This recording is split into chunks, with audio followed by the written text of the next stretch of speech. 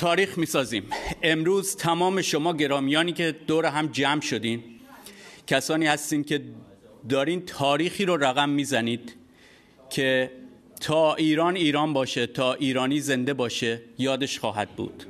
پس از 1400 سال شکنجه، تجاوز، جزیه، دربدری و بدبختی، نخستین بار هست که ایرانیان مراسم یادبود قادسیه رو دارن برگزار میکنن. خبر خوش اینه که در چند کشور مختلف این مراسم داره برگزار میشه و این نخستین هست. سپاسی گفته میشه به همه دستاندرکارانی که کوشش کردن برای راه اندازی این مراسم در فنلاند و درود به شرف یکایکشون. درود به همه شما دوستان نازنین و ایران پرستان. آروین آدریان هستم از جنبش رنسانس یا نوزایی ایرانی و امروز گرد هم اومدیم در روز آفتابی در کشور زیبای فنلاند به همراه همکاران سیاسیمون، همکارای میهن پرست فنلاندی که مراسم یادبود قادسیه رو برگزار بکنیم. قادسیه یادبود نسل کشی فرهنگی اسلام در ایران. اما چجوری این ایده شکل گرفت؟ چطور شد که این برنامه رو ما به این نتیجه رسیدیم که برگزار بکنیم؟ تابستون امسال 2018 ترسایی بود که جمعی از ایرانیان میهن دوست به همراه یکی از همکاران فنلاندی ما که از گروه های سیاسی میهن پرست هستن در فنلاند با هم گرد هم اومده بودیم در جمعی و گفتگو می کردیم که چه کارهایی میشه کرد و اونجا بود که این همکار نازنین وسا آپو دوست فنلاندیمون به این پیشنهادی که من دادم لبخند زد و بسیار خوشنود شد که یک همچین کار رو در فنلاند برگزار کنیم. و چی بود اون پیشنهاد؟ گفتم که بیایم ایران رو به عنوان نخستین سرزمینی که بی‌فرهنگی های اسلام به اون هجوم آورد معرفیش بکنیم در فنلاند و این هجوم اسلام رو به ایران مراسم یادبودش رو برگزار بکنیم. ایشون بسیار خوشش اومد. از اون زمان بود که به همراه جنبش رنسانس یا نوزایی ایرانی و پشتیبانی بسیار دلگرم کننده و بیپایان همکاران سیاسی فنلاندیمون از کانسالیس میلستن لیتوما با همون همکاری رو آغاز کردن برای که در این ساعت در این لحظه گرد هم جمع بشیم و یادبود قادسیه رو برگزار کنیم. پیش از اون من این رو بگم که سخنران‌هایی که خواهیم داشت آقای بیگلر هستند از هموندان جنبش نوزایی، آقای سعید احمدی هستند از هموندان جنبش نوزایی که از امریکا به صورت آنلاین با همون همراه خواهند بود. من خواهم بود و در بخش انگلیسی و فنلاندی زبانش بانو هانا هست که گفتگویی رو داره. آقای جیسون جورجانی هست که گفتگویی رو داره به زبان انگلیسی. آقای شهروز اش هست که باز گفتگویی رو داره به انگلیسی و خودم و یک بانوی فنلاندی دیگه که به زبان فنلاندی در پایان گفتگو خواهد کرد. در مراسم به هیچ عنوان خواهش میشه از فیلم برداری از مهمونا صورت نگیره. تنها سخنگوها کار فیلم برداری و عکس گرفتن رو مجاز هست فیلم بردار که ازشون فیلم و عکس تهیه بکنه. اما دوستان چی شد که اینجور بدبخت شدیم، اینجور آواره در به در؟ و اگه فکر کنیم این نتیجه 40 سال گذشته نیست. بدبختی و بیچارگی ما ایرانی ها از زمانی آغاز شد که اسلام، مذهب اسلام به زور شمشیر، به زور تجاوز و غارت نیاکانمون الله رو با شمشیر به خورد ایرانیانی داد که تا پیش از اسلام خداوند خرد و نیکوکاری رو می ستودند.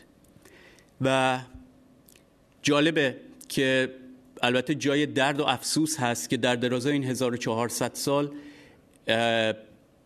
این نخستین باری است که داریم کوشش میکنیم که یاد این داغ ملی رو، تجاوز اسلام رو به ایران گرامی بداریم، در واقع زنده کنیم و یاد درگذشتگانمون رو گرامی بداریم. من میخوام پیرامون سخنی که توی این گفتگو باهاتون در میون بگذارم به یک دروغ بپردازم، به دروغی بسیار بزرگ که در درازای 1000 سال مسلمانان به خورد ما دادند و شوربختانه هنوز بسیاری از ایرانیانی که نمیدونند این دروغ رو باور کردند. این دروغ بزرگی است که از 4 تا دروغ کوچکتر تشکیل شده.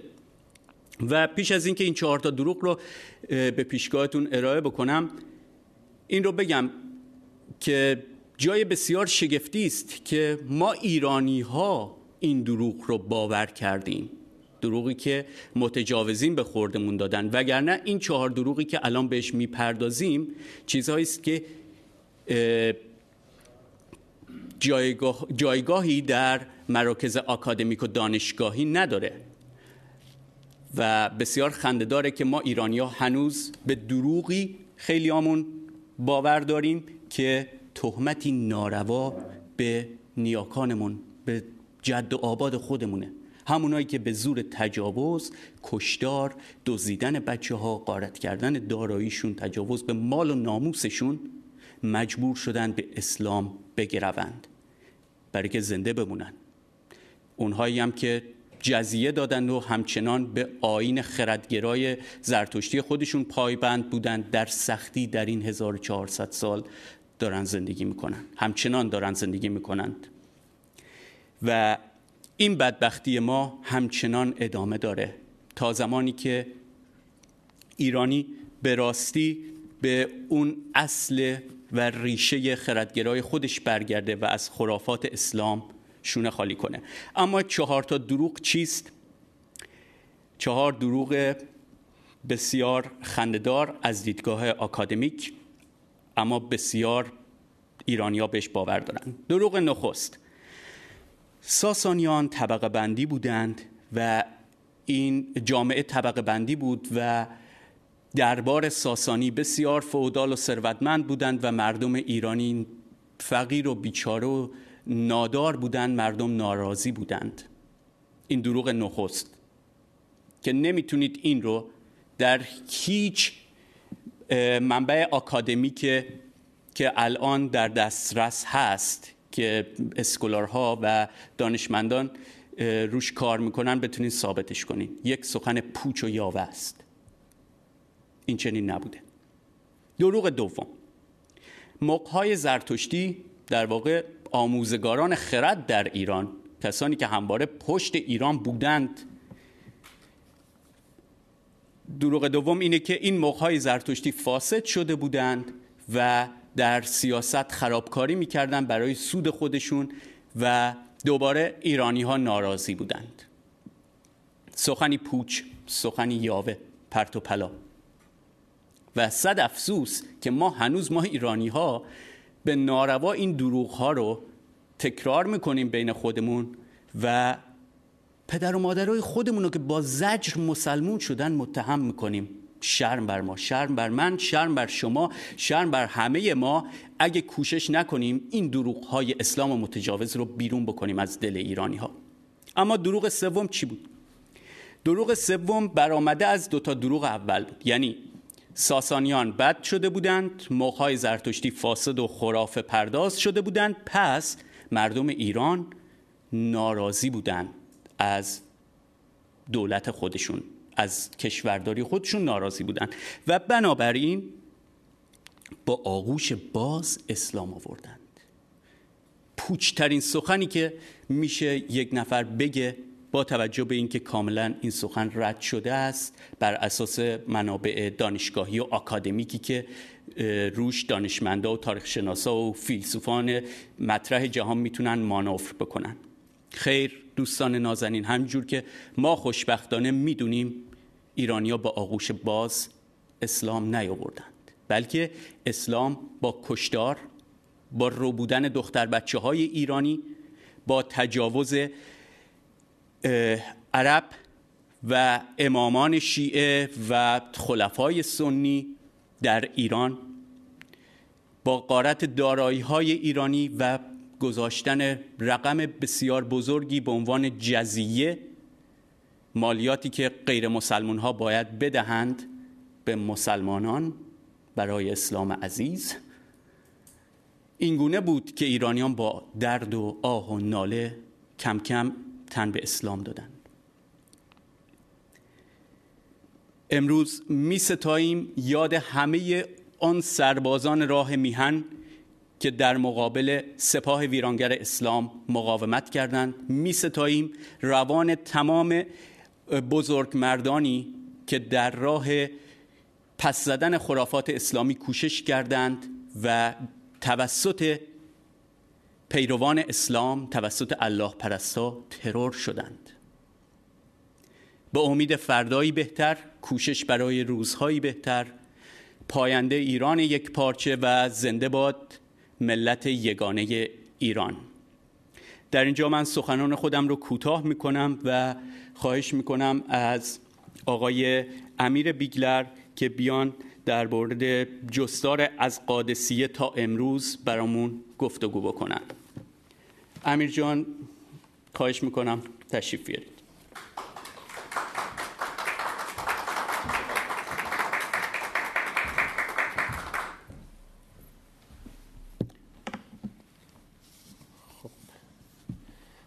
با درود خدمت تمام عزیزان، سروران، گرامیان که به خودشون زحمت دادن امروز اومدن یادبودی داشته باشیم. ما در اصل صحبت از یادبود میکنیم ولی مخالفت با مرام یا فلسفه اسلام میکنیم. شاید یکی بگه که اینجا اومدیم داریم به اصطلاح ذکر مصیبت میکنیم، ولی ذکر مصیبت نیست. من در اصل خواستم صحبت دیگه‌ای بکنم ولی صحبت‌های آروین عزیز تأثیر روم گذاشت، گفتم ادامه صحبتشو بدم. اینجا برمیگردم به یکی از شاعرای معروفمون که تا عمر 40 سالگیش در سیاهی زندگی میکرد. وقتی که میاد با فلسفه و عرفان ایرانی آشنا میشه، زندگیش از این رو به اون رو میشه. مولوی رو همه میشناسن. مولوی کسی بود که در زمان خودش تا 40 سالگی خودش رو خدای زمان خودش میدونست، یعنی خدا به اون معنای اسلامیش. ولی وقتی که با شمس آشنا میشه، زندگی این از این رو به اون رو میشه، به خاطر اینکه زندگی رو بهش نشون میده. شمس معنای زندگی رو بهش نشون میده، میگه که زندگی چیه، خانواده چیه، چه معنایی داره، رفاقت چیه. و وقتی که این دوستی رو از دست میده، مثل یک آواره و دیوانه در سراسر دنیا به دنبال این عشق و محبت که باش آشنا شد در سن 40 سالگی میگرده. من یه شعری ازش دارم که این واقعا هر چقدر این شعر رو میخونم بیشتر به مولوی نزدیک میشم. اینو دوست دارم امروز برای شما بخونم و بگم چرا این شعرش، این چکامش زیباست. میگه آن نفسی که با خودی یار چو خار آیدت، وان نفسی که بی خودی یار چه کار آیدت. آن نفسی که با خودی خود تو شکار پشه‌ای، وان نفسی که بی خودی پیل شکار آیدت. آن نفسی که با خودی بسته ابر قصه‌ای، وان نفسی که بی خودی مه به کنار آیدت. آن نفسی که با خودی یار کناره می کند، وان نفسی که بی خودی باده یار آیدت. آن نفسی که با خودی همچو خزان فسرده‌ای، وان نفسی که بی خودی دی چو بهار آیدت. جمله بی قراریت از طلب قرار توست، طالب بیقراری شو تا که قرار آیدت. جمله ناگوارشت از طلب گوارش است، ترک گوارش ار کنی زهر گوار آیدت. من اینجا تمامش میکنم به خاطر اینکه بحث ما سر همین قسمته. آروین جان صحبت از دروغ گفت. فرهنگ ایرانی همه میدونن 3 تا جمله داره و این جمله وقتی که واقعا آدم توی ذهنیت خودش جا پیدا بکنه، مسئله‌ای که آروین جان گفت، یکی دروغ اسلام براش مشخص میشه. فهمیدن دروغ یه ور قضیه است، درکش یه ور دیگه است. اینجا مولوی به اون میگه جمله بیقراریت از طلب قرار توست، طالب بیقراری شو تا که قرار آیدت. یعنی میگه به اون بیقراری خودت واقف بشو تا بتونی آرامش پیدا بکنی. بدون این بیقراری تا باور نکنی که وضعیتت اینجوریه، تا باور نکنی که بهت دروغ گفتن، 1400 سال بهت گفتن پدر مادرت اینه، البته اون نه و منظورم اون نیست، اینجا اصلش نیست، گفتم پدر مادرت اینه که الان پشت سرمونم نیست دیگه، ولی واقعیت امر مسئله سر اینه که نبوده. پدر مادرمون این نبوده، پدر مادرمون کسی دیگه ای بوده، پدر مادرمون اون بوده که گفته کردار نیک، پندار نیک، گفتار نیک.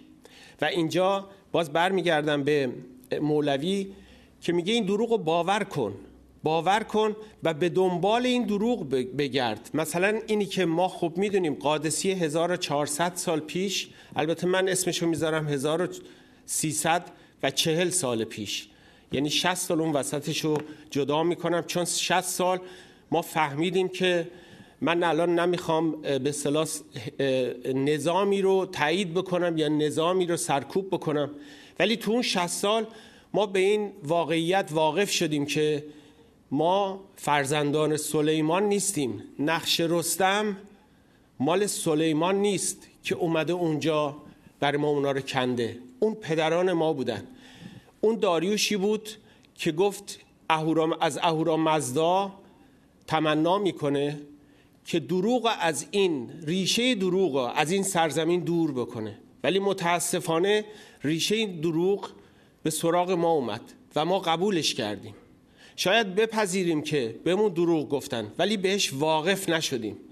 این برگشت به این واقعیت که یکی شنیدنشه، باورشه و درکشه، این باعث میشه که ما بتونیم یک قدم به جلو بذاریم، یک قدم به جلو بریم، بتونیم گذشتمون رو بشناسیم، بدونیم ریشه هامون کجاست. بحث سر این نیست. جنبش رنسانس ایرانی هیچ وقت نمیگه برگردیم مثل 2500 سال پیش زندگی کنیم یا مثل پیش از اسلام زندگی کنیم. نه، جنبش رنسانس به شما میگه برگردید، ریشه هاتون رو بشناسید، ریشه هاتون رو باور بکنید. اینی که به شما 1400 سال به دروغ گفتن که شما مسلمونید، در صورتی که ما مسلمونی رو فقط یکی به این میشناخت که فقط نماز بخونه، یا مثلا حتی دروغ گفتن و در پیش از جمهوری اسلامی به ما میگفتن در اسلام دروغ گفتن حرامه. در واقع همچی چیزی نیست. دروغ گفتن یکی از اصول اسلامه. شما اجازه دارید در اسلام دروغ بگید، چیزی که در فرهنگ ایرانی ممنوعه.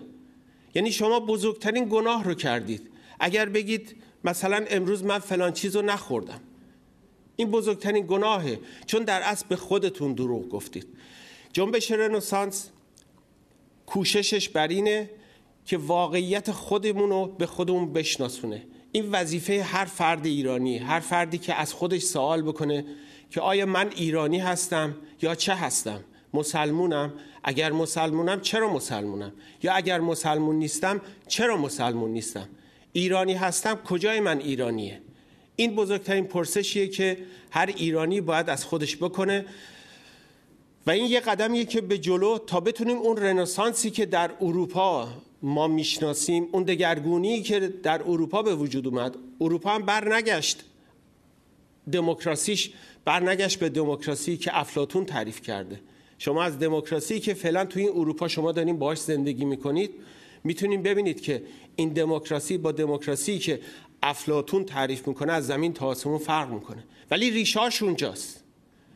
اونو فهمیدن تا فهمیدن چجوری دموکراسی رو در قرن 21 تعریف بکنن. برگشت به افلاطون نیست، برگشت به ارسطو نیست. من امیدوارم که آینده ایران آینده روشن باشه و ما به درون خودمون برگردیم و بتونیم خودمون رو بهتر بشناسیم. سپاسگزارم از همه.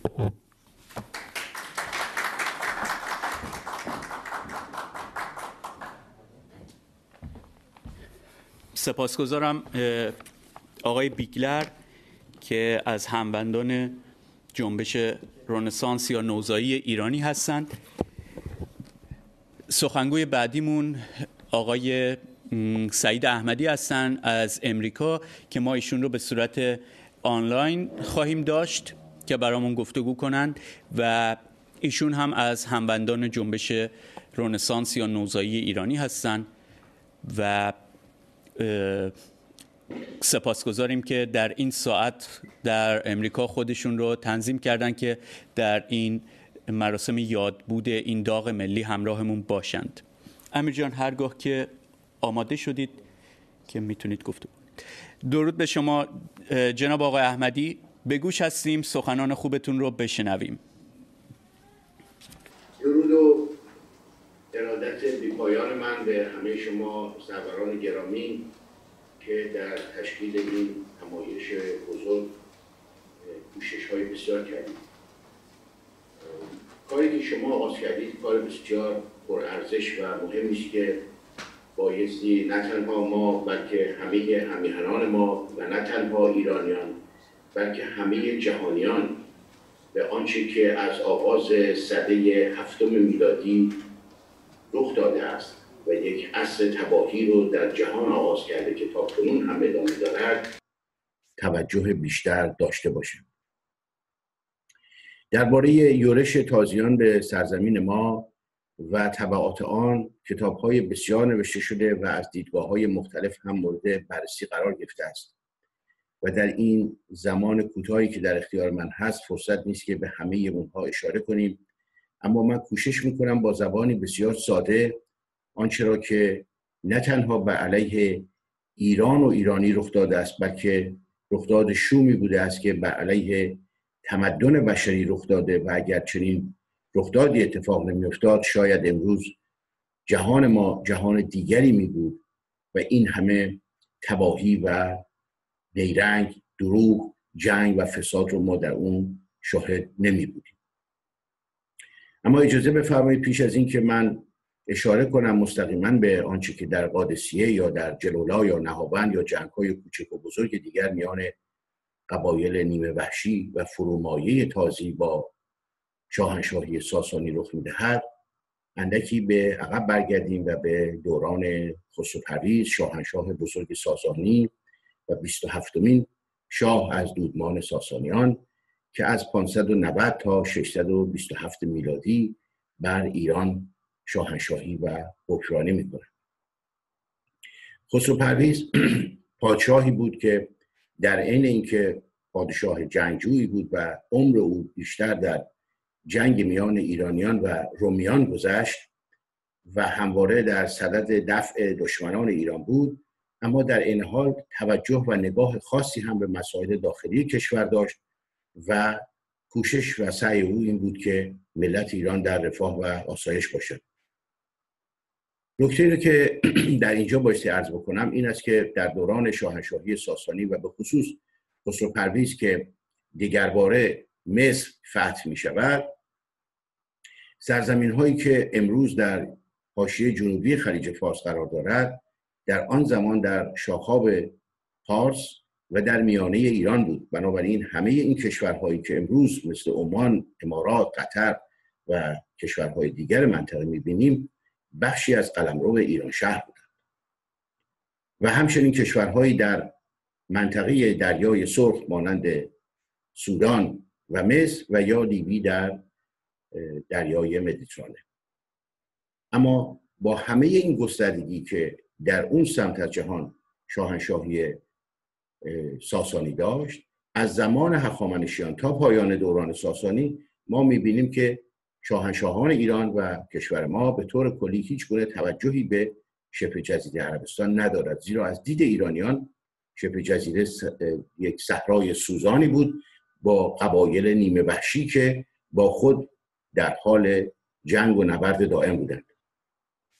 در 20مین سال شاهنشاهی خسرو پرویز است که محمد ابن عبدالله در صحرای عربستان دعوی پیامبری می‌کند و او می‌تواند همان قبایل بدوی و نیمه وحشی رو زیر یک شعار واحد و پرچم واحد گرد بیاورد و از آنان ارتش اسلام بسازد و به این ترتیب آنچه را که ما در کنار مرزهای خود نادیده می‌گرفتیم در واقع هیولای کوچکی بود که حالا تبدیل می‌شد به یک هیولای بزرگ غیر قابل کنترل. از سوی دیگر جنگ‌های مداوم و طولانی ایرانیان با رومی‌ها دو ارتش ابرقدرت اون زمان یعنی ارتش شاهنشاهی ایران و ارتش روم رو تضعیف کرد. بعد از مرگ خسرو پرویز شاهد هستیم و تاریخ گواه می‌دهد که در 4 سال که به شاهنشاهی یزدگرد سوم منتهی می‌شود 11 یا 12 تن از شاهزادگان ساسانی به حکومت می‌رسند و این نشان می‌دهد که دربار ساسانی چگونه دچار تزلزل شده است.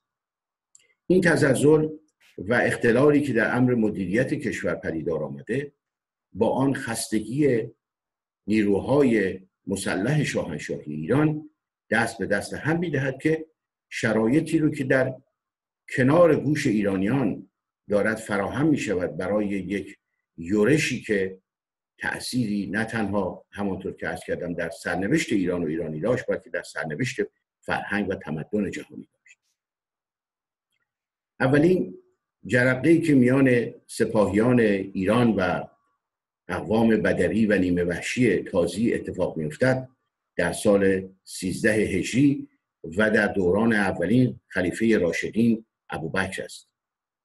یکی از سران قبایل که در همسایگی دهکده‌های مرزی ایران زندگی می‌کند به ابوبکر گزارش می‌دهد که آن بهشت موعودی که ما به دنبالش هستیم ایران است و شرایط داخلی ایران هم آنچنان است و در این حال ثروت بیکرانی که در این سرزمین خوابیده و به همین دلیل خلیفه هم تصویب می‌کند و یکی از همان یاغیان آدمکش رو که اکنون سردار سپاه اسلام است به نام خالد بن ولید روانه مرزهای ایران می‌کند و در نزدیکی انبار جایی که امروز در عراق قرار دارد جنگ خونینی رو خالد بن ولید بر علیه ایرانیان آغاز می‌کند و آنطور که در تاریخ نوشته‌اند در کوچه‌های شیبدار خون ایرانی است که جاری است. در برابر از سوی شاهنشاه ایران بهمن مردانشاه مأمور سرکوب یاغیان تازی می شود و اگرچه بهمن می تواند همه اونها رو نابود کند و از میان ببرد اما خالد چون حضور نداشته است جان سالم به در می‌برد و همین آغاز یک سلسله عملیات نظامی از سوی تازیان است بر علیه شاهنشاهی ساسانی به طوری که در سال بعد در سال 14 هجری نبرد فرات آغاز می شود و یکی از سهمگین‌ترین نبردهای دیگری است که تازی بر علیه ایرانیان انجام می‌دهد. پس از نبرد فرات هست که تازیان قصد حمله وسیع‌تری رو به ایرانیان می‌کنند و این مقارن است اینجا با خلافت عمر در سال 14 و نبرد قادسیه که نبردی بسیار معروف است آغاز می‌شود. آنچه که در حقیقت در قادسیه رخ می‌دهد و اهمیت بسیار دارد این است که تازیان رو تشویق می‌کند که حالا به خود ببالند و تصور کنند که یک نیروی قدرتمند هستند و می‌توانند بزرگترین کشورهای آن زمان یا ابرقدرت‌های اون زمان رو هم حتی زیر یوغ خود در بیارند. نبرد قادسیه نه تنها یک کشتار از انسان‌های بیگناه است، نه تنها یک جنگ برابر و متعادل نیست، بلکه نبردی است که سرآغاز فروپاشی یک تمدن بشری است و به این ترتیب است که پس از شکست ایرانیان در قادسیه در 2 سال بعد تازیان روانه پایتخت شاهنشاهی تیزفون میشوند و در جنگ‌های دیگر در جلولا و جنگی که میان رودان رو به طور کلی به اشغال تازی در میآورد و نیز در جنگ نهابند که بالاترین کشتار انجام می شود و نوشتند که بیش از 50,000 تن زن، مرد، کودک و انسانهای بیگناه به جرم اینکه ایرانی بودن رو صرفاً از کوه به پایین پرتاب می‌کنند. جنایتی که در قرن 7 میلادی بر علیه ایران و ایرانی انجام می شود، بعد از 2 قرن مقاومت ایرانیان و وادار کردن تازیان به اشغال دوباره و چند باره برخی از سرزمین‌های ایرانی، سرانجام سبب می شود که ایرانی اسلامیزه شود. ایران اسلامیزه می شود، اما با مقاومت ایرانی ایران هرگز عربیزه نشد.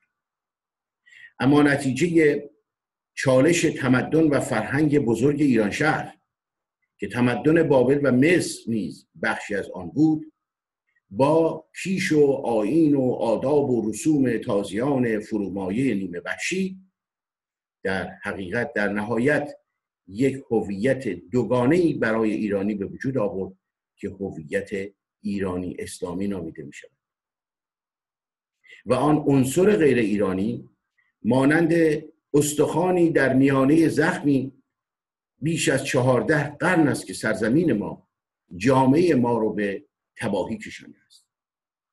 آن عصر تباهی که در سده 7 میلادی آغاز شد هنوز ادامه دارد و بر فرزندان ایران زمین است که این عصر تباهی رو به پایان برساند. آنچه ما در بهمن 1979 شاهد بودیم و آنچه که بر سرزمین ما دگرباره رخ داد، در واقع چیرگی آن عنصر غیر ایرانی بر عنصر ایرانیش بود و تا ما با این هویت دوگانه زندگی کنیم، تیر روزی از آن ما خواهد بود و کشور ما راه ترقی، تعالی و سعادت رو نخواهد دید.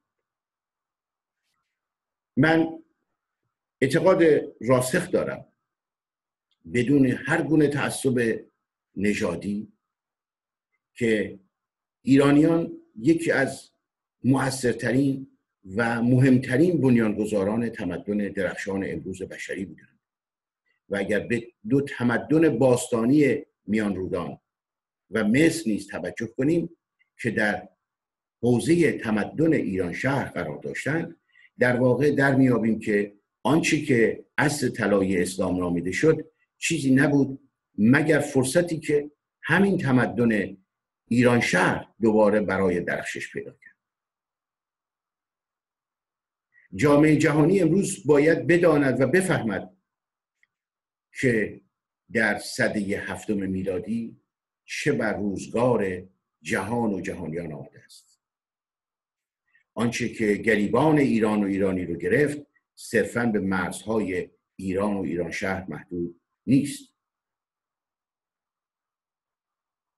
ملت ما ملتی است کوشا، ملتی است هوشیار، ملتی است با اراده، ملتی است که اجازه نداد همچون ملت‌های دیگر فرهنگ، زبان، آداب و رسوم و جشن‌هایش از او گرفته شود. ایرانی هرگز عرب نشد، اما فرهنگ اسلامی همچنان در سرزمین ما رخ می نمایاند و همچنان در تضاد با آن فرهنگ بزرگ است. اگرچه این ما بودیم، فرهنگ ما بود که به پالایش آن کیش و آیین و آداب و رسوم واپسمانده تازیان بیابان پرست رفت، اما در حقیقت آلودگی بر دامان این فرهنگ و تمدن نشسته است که تا کنون زدوده نشده.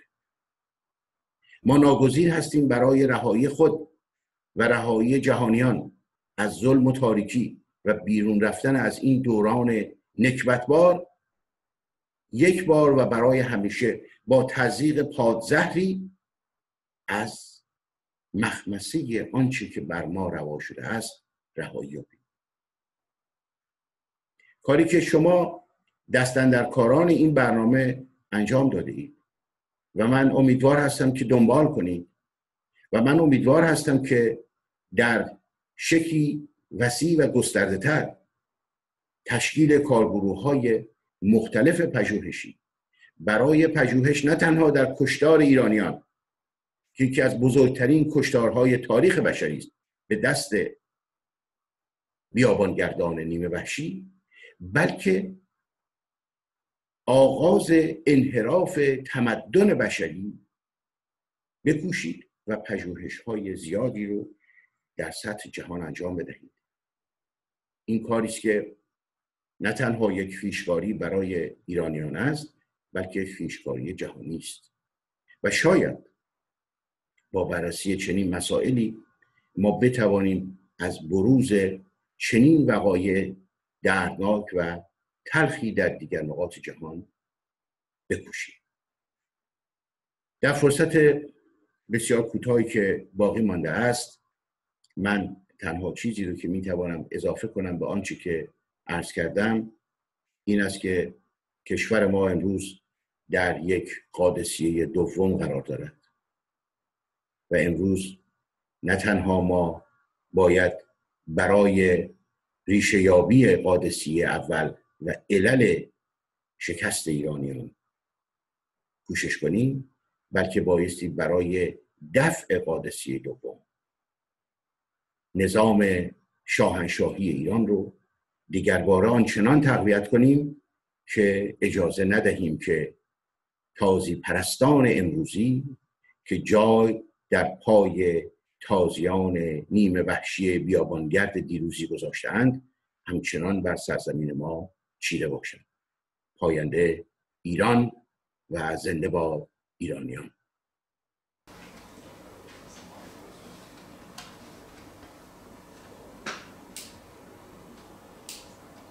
سپاس فراوان به شما جناب آقای احمدی و از این گفتار بسیار آموزنده‌تون.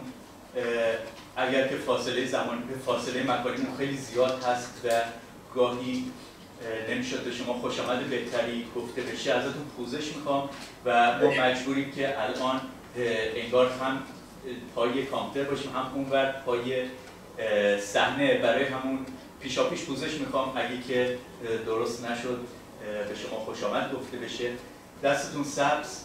به راستی همه ما باید کوشش کنیم بارها سخن آموزنده‌ای رو که برامون گفتید رو گوش کنیم و بیاموزیم. خود من بسیار بیاموزم از این سخنرانی و تو امید فردای بهتر برای ایران. همچنین جناب احمدی پس از گفتگوی شما خیلی کوتاه در اندازه 5 تا 10 دقیقه همین گفتگوی خواهیم داشت و سپس مراسم پذیرایی از مهمانان فنلاندی میشه. من میدونم که در آمریکا زمان شما خیلی بامداد زود هست الان، اما اگه دوست داشتید میتونید همچنان همراه باشید. اگر که دوست نداشتید میتونید تشریف ببرید که بیش از این مزاحمتون نباشیم. انتخاب با شما. من اینجا بهتون از سوی خودم بدرود میگم. آقای بیگلر همچنان با شما خواهند بود ولی فکر نمی‌کنم بتونن گفتگو کنن چون که می‌خوایم ضبط برنامه زنده رو باز ادامه بدیم و دستتون سبز و توانم. پاینده ایم. سپاس بسیار. پاینده ایم. درود بر جناب بیگلر. خب سخنگوی ارجمندی رو داشتیم که از آمریکا با همون همراه بودند، آقای احمدی، و سخنان خیلی آموزنده‌ای رو پیرامون تاریخ ایران گفتند. دوستان در چند دقیقه دیگه‌ای که باقی مونده و سپس ما 10 دقیقه دیگه نشست پارسی رو به پایان میبریم و یک آسودگی خواهیم داشت که قهوه‌ای و نانی بخوریم اینجا و همچنین مهمانان فنلاندی رو بهشون خوش آمد بگیم و پس از اون یعنی تقریباً 50 دقیقه دیگه برنامه انگلیسی و فنلاندی زبانمون آغاز میشه و امیدوارم که دوستان تا پایان برنامه بتونن زمانشون رو تنظیم کنن که باشن، چرا که خب فنلاندی ها انقدر براشون مهم بوده مراسم ایرانی ها که در این یاد درگذشت و کشتار ایرانی ها با همون شریک باشن، ما هم بتونیم دست کم در کنارشون باشیم. اما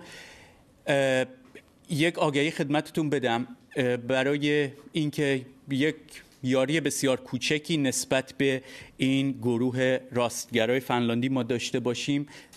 میشه گفت یاری نه، اما یک هدیه بسیار کوچکی داشته باشیم. من تعداد 28 نسخه از کتاب خودم رو که به زبان انگلیسی هست به نام Perspectives on Teamwork Wisdom in Iranian Literature اینجا گذاشتیم برای اینکه به فروش برسونیم که تمام سود حاصل از فروش اون هدیه خواهد شد به عنوان یه برگ سبز کوچیک به این همکاران سیاسی ما، در واقع به مرکزشون، که بتونیم در آینده باز برنامه‌های بیشتری رو ترتیب بدیم. و خواهش میکنم اگه در توانتون هست میتونین این کتاب رو خریداری کنین. قیمتش اینجا 15 یورو گذاشته شده و میتونید حتی این رو به عنوان یک هدیه برای دوستان انگلیسی زبان خودتون یا فنلاندی خودتون ارائه بدین. خوبی هایی که در این کتاب کوشش شده ارائه بشه به زبان انگلیسی اینه که چکامه هایی که بسیار مرتبط هست با موضوع کار گروهی، اون چکامه ها و بیت های شاعران ایرانی گنجونده بشه تو مسائل مرتبط با کار تیمی و کار گروهی. و در اون بسیار به کار بردم از بیت های مولانا جلال الدین بلخی و همچنین مهستی گنجوی، به خاطر اینکه گروهی از خود ترک پنداران و گروهی از تجزیه طلبان و همچنین در سرزمین آران شمالی یا شناخته میشه به نام آذربایجان، جمهوری آذربایجان، کوشش میشه که به همراه ترکیه کوشش میشه که مهستی گنجوی رو بیان یک شاعر ترک جلوه بدن، ترک و مغول جلوه بدن، و مولوی رو کوشش کنن که بگن این ایرانی نیست و مال ترکیه است و یک شاعر ترک است. بنابراین تو این کتاب با گنجوندن بیت‌های گوناگونی از این بزرگواران به زبان انگلیسی، خواننده کاملا به این درک میرسه که خب اینا کاملا ایرانی هستند و در یک کتاب ایرانی یادشون آورده شده. سپاس میگم از همکاریتون و بسیار درود میفرستم به شرف هر کدومتون که امروز اومدید و همراه شدید تو هوایی که نسبتاً سرد هست. میدونم خیلی ها کارهای خانوادگیشون رو مجبور بودن ازش فاکتور بگیرن، خیلی از دوستان حتی شیفت کاری خودشون رو کنسل کردن و خودشون رو رسوندند امروز اینجا برای اینکه این کار بزرگ رو آغاز کنیم و چرخش راه افتاده. بسیار خوشحالیم که همین سال اول، امسال میبینیم که الان در فنلاند این مراسم رو داریم، کمتر از 20 ساعت دیگه در کانادا همین مراسم برگزار میشه، مراسم یادبود قادسیه، یادبود نسل‌کشی فرهنگی اسلام در ایران، و همچنین در کالیفرنیا همین مراسم دوباره ادامه خواهد داشت در کمتر از 2 روز آینده. و اونجا آقای شاهین نژاد که ایشون هم از جنبش رنسانس یا نوزایی ایرانی هستند، آموزگفتار خیلی خوبی رو ارائه خواهند داد به دوستان. و تنها در پایان میخوام بگم باز دوباره برای که یادمون باشه این رو در گاه شمار یا تقویم خودمون همیشه یادمون باشه، 25 تا 28 آبان ماه هر سال برابر با 16 تا 19 نوامبر ترسایی یا مسیحی روزهایی است که این نبرد دردناک قادسیه رخ داده و در اون روز پایانی رستم فرخزاد روان شاد کشته میشه و درفشکاویانی زمین میخوره. و هر ساله این مراسم رو امیدوارم برگزار کنیم، حتی اگه شده تو محفل‌های کوچیک خودمونی. امیدوارم در آینده همچنان که هر سال نوروز رو جشن میگیریم، هر سال این واقعه تلخ قادسیه تکرار بشه، مردم برگزارش کنن، یاد درگذشتگان رو گرامی بدارن که دیگه خیال آروین و باقی هممیهنانی که استادان من هستن، بزرگان و سروران من هستن، هنگامی که ما هم نباشیم خیالمون راحت باشه که 100 سال، 300 سال، 1000 سال دیگه تا ایران هست، با برگزاری سالانه این دردنامه قادسیه، ایرانی‌ها بدونن که چطوری اسلام به اونها تجاوز کرد و اون وقت دیگه خیال هممون میتونه تخت آروم در آرامش باشه که دیگه خمینی گجستک نامی بلند نمیشه 400 سال آینده مردم رو مغزشویی بده برای اینکه ایران رو و ایرانی رو بخواد به روزگار بهتری برسونه. اون هنگام هست که آروین میدونه به پدر خودش، مادر خودش، برادر خواهر خودش که درکی رو دارند، حالا اگه دست کم اون سنشون اجازه بده، میتونه بگه ببین تو اسلام رو پذیرفتی، دینی است، مذهبی است در واقع که حمله کرده، نیاکان خودت رو کشته، دوست داری مسلمون بمون، اما یادت باشه خائنی به سرزمین مادری خودت، خائنی نسبت به خونی که پدرانت از دست دادند در راه نجات ایران در برابر هجوم اسلام، خائنی نسبت به مادران و مادر بزرگانمون که به کنیزی گرفته شدن، دخترانی که کم سن و سال بودند توسط امامان شیعه حسن و حسین و باقی مسلمانان به بردگی جنسی گرفته شدند. خائنی به خاک مادری خودت. خوددانی، الله پرست باش، اما در نگاه ایرانیان یک خائن به سرزمینت هستی. سپاسگزارم. اینجا بخش پارسی رو به پایان میبریم و خواهش میکنم بفرمایید از خودتون پذیرایی کنید. Hello everyone and welcome to this event, the genocide of Islamic anti-cultural invasion that happened in Iran, which had huge impact even till now for the entire human society. As you may know better, you have seen the problems near where you live, even in different countries. But I'm going to give a short introduction how this event started and how the idea of this happened. And we will have several spokespersons that will speak in English as well as Finnish language. I'm sure, at least for me, I would learn a lot from these spokespersons. And I need to first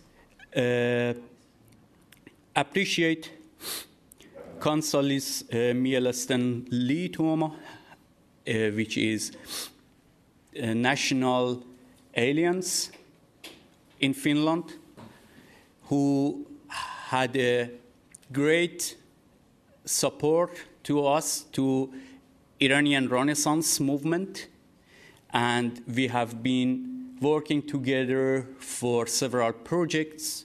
We are hoping to continue the future projects, and I personally thank all of you for joining to this event. I am from Iranian Renaissance movement, Arvin Adrian, and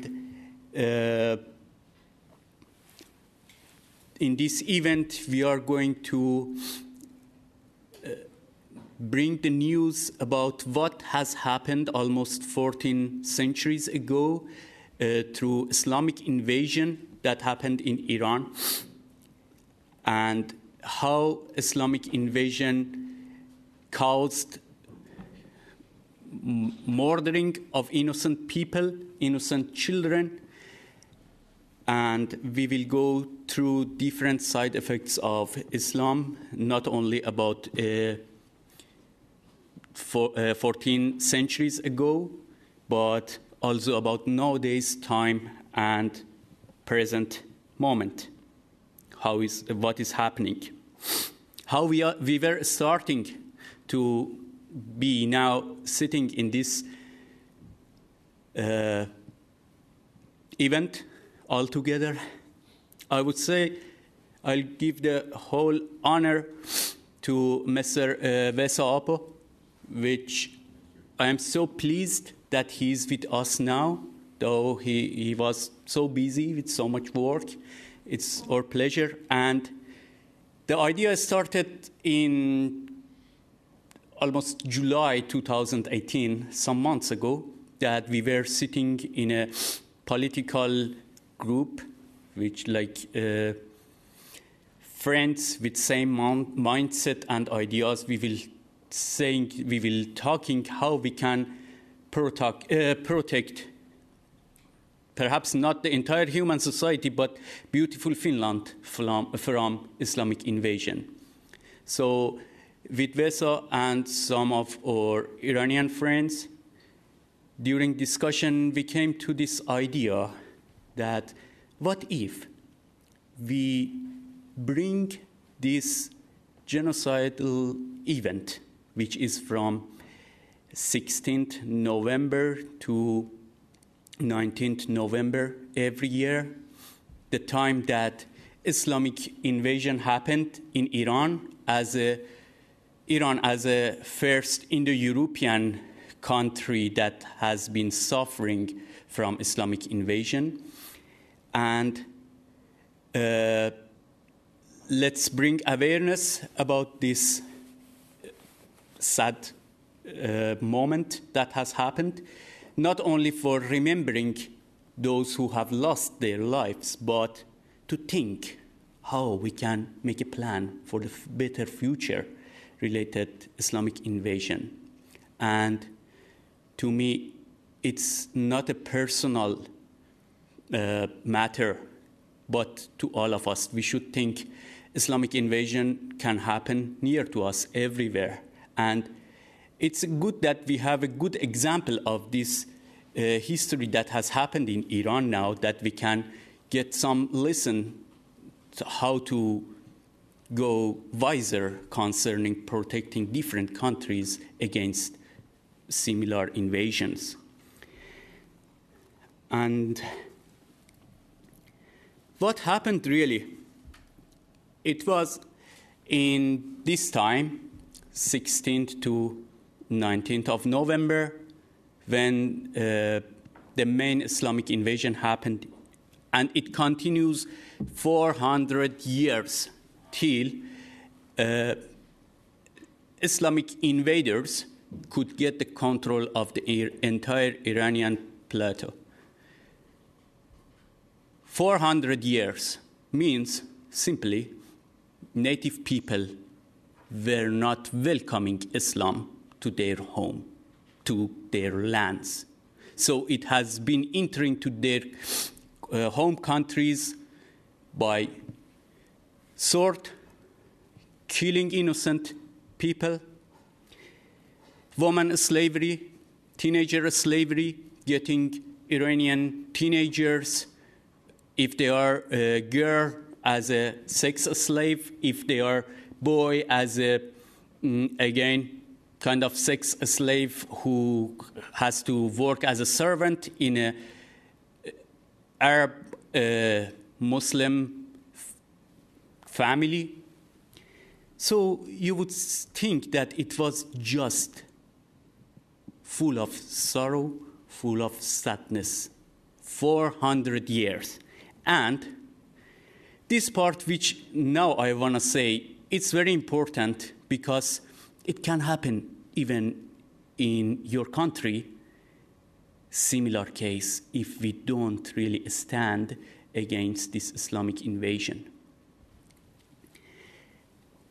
And this point is, when Islam got the power in Iran, of course, after 400 years of killing people, putting high tax, religious tax as jizya on people if they don't convert to Islam, they had to either pay jizya or be killed or convert to Islam.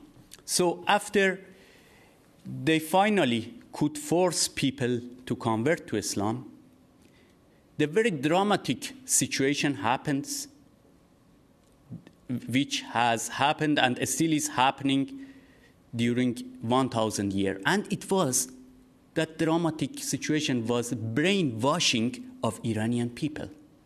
This is very sad and very important for every human being in every country, that how Iranian people were brainwashed by Islamic schools to blame their own ancestors, their own kings and queens, their own forefathers, blame them that they were bad, so Islam came to Iran to save us. Just look how dramatic it is. And it's wonderful that these lies is not academically accepted, and mainly it's not spoken out of Iranian population or Muslim population. It has been brainwashed system of Islam to make Iranian people think their native culture was bad, their native government was bad, and this Islam came here. And for that, for several centuries, people were believing for big lie. And what was that four big lies? The first one was that they were believing that Sassanid Iran, the last Iranian empire before when Islamic invasion happened, Iranian people were told this big lie several times from childhood till time of death, that Sassanid empire, the government, was going so wealthy and Iranian people were becoming so poor, so they were upset with the government, unhappy. This is a huge lie. No accepted academic scholar will support this lie. And the second lie was that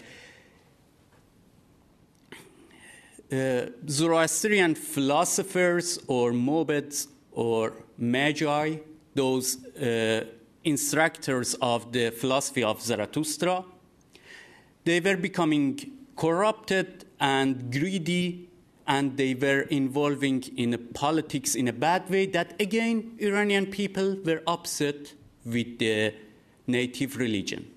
Just think how people of a nation could be brainwashed to believe these two big lies. And then it's wonderful what has been the outcome of these two lies was that, all right, because people in Iran, they were upset with the government, they were upset with the religion in there, so they were totally unhappy with the situation in Iran, and Islam came to Iran by love. This is one of the most disgusting lies that a person can believe. It's like those victim nations who have been forced to accept Islam, they have been brainwashed to blame their ancestors for a lie, for a fake blame. And this is sad. This is scary for all of us. No matter if we are in Finland or in Sweden, USA, or wherever.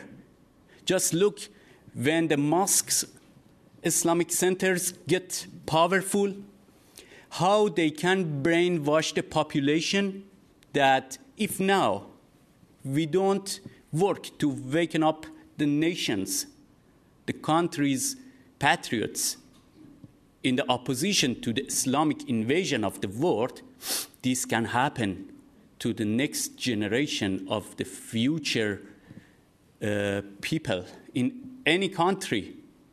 Let's not allow this to happen. Let's not children in any country be brainwashed to blame their native culture and their ancestors, considering Islam. Well, now I want to shorten my speech And I would like to invite Mrs. Hannah Konova to the stage. Please welcome her. We are honored to have her as a spokesperson among us. Hannah, please.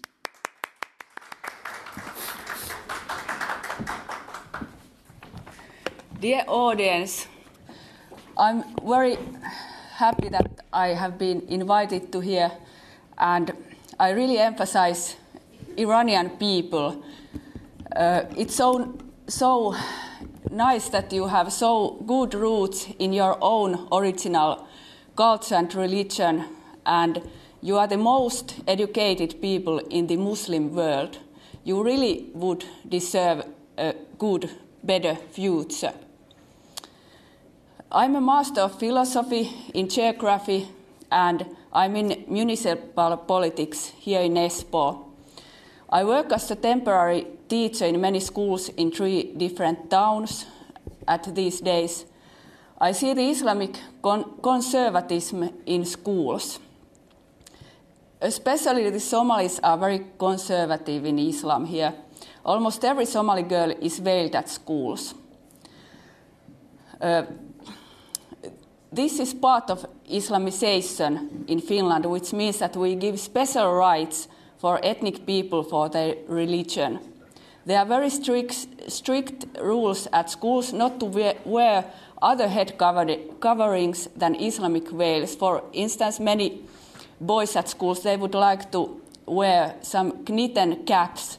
So as a teacher, I just let them keep them on their heads, because I think the rules must be same for everybody. This is a serious human and children's rights problem when the Muslim girls can't take their veils off even in the gymnastics lessons.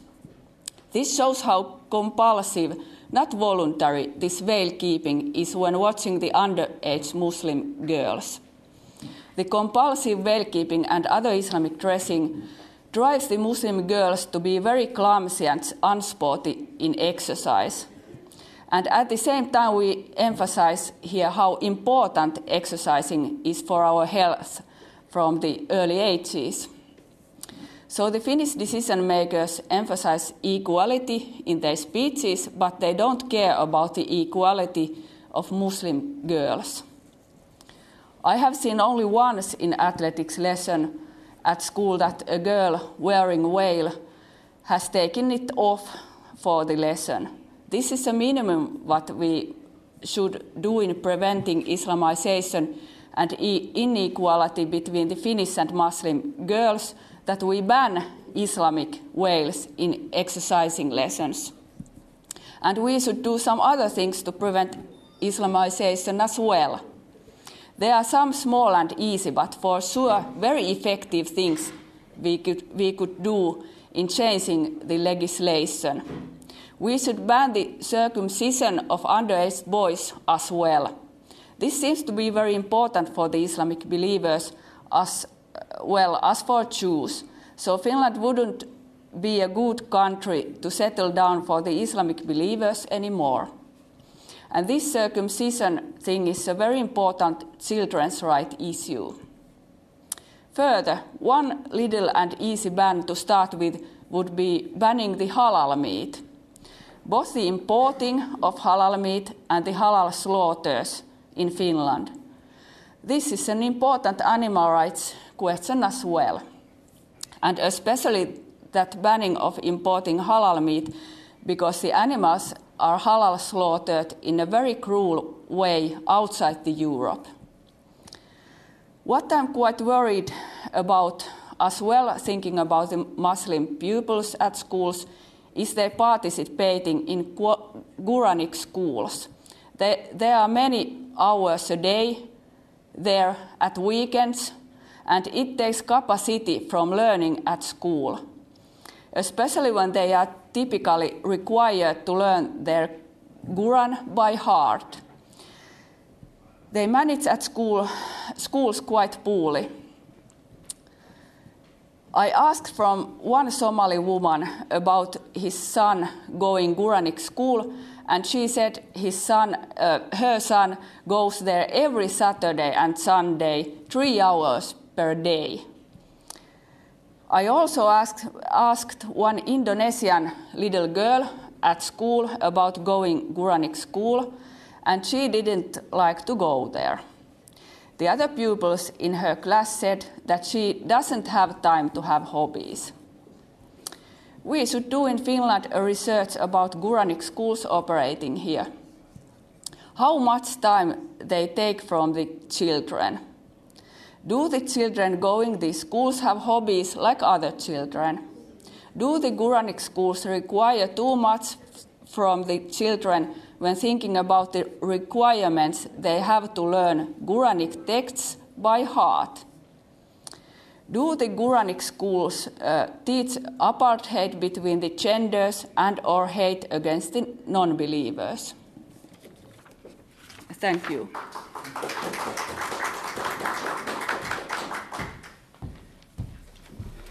Thanks a lot, Henna, for your valuable speech. And now we will have 2 other spokespersons who are joining us from US. We will have them online here, and they will talk about several interesting topics. Mr. Shahruz Ash, he will speak about the topic which is titled Comparing Cyrus the Great Treatment of His Native Subjects with Islam. How Islam treats, how Cyrus the Great was treating 2 very different treatment. And then we will have Mr. Jason Giorgiani, who will answer your questions concerning Islamic invasion. They both are specialists in philosophy, history, so feel free to share your questions that if time allows, we can cover all of them through Jason Giorgiani. Now we will continue with the online spokesperson. Dear Shahruz, thanks for joining us. Sorry for keeping you waiting because of some technical problem. I already gave a very short introduction about your topic, which you are going to talk about it. And please continue with our audiences related to yours. Okie doke, I want to thank everyone, and it's good to be with everybody, and I'm going to discuss someone very relevant, who is Cyrus the Great, and do a comparison of how Cyrus the Great treated his non-native subjects compared to how the Arabs treated the non-natives when they entered Iran and other lands. And basically, we have Cyrus the Great, who was antagonized by the Lydian king. Lydia was a kingdom in today's Turkey, current country Turkey, known as Anatolia also. After the Lydian king attacked Iran on a couple of occasions, Cyrus gathered an army and with very small amount of friction entered Lydia and pacified the Lydian king. And back then the tradition was that once you capture the enemy, you basically behead the enemy.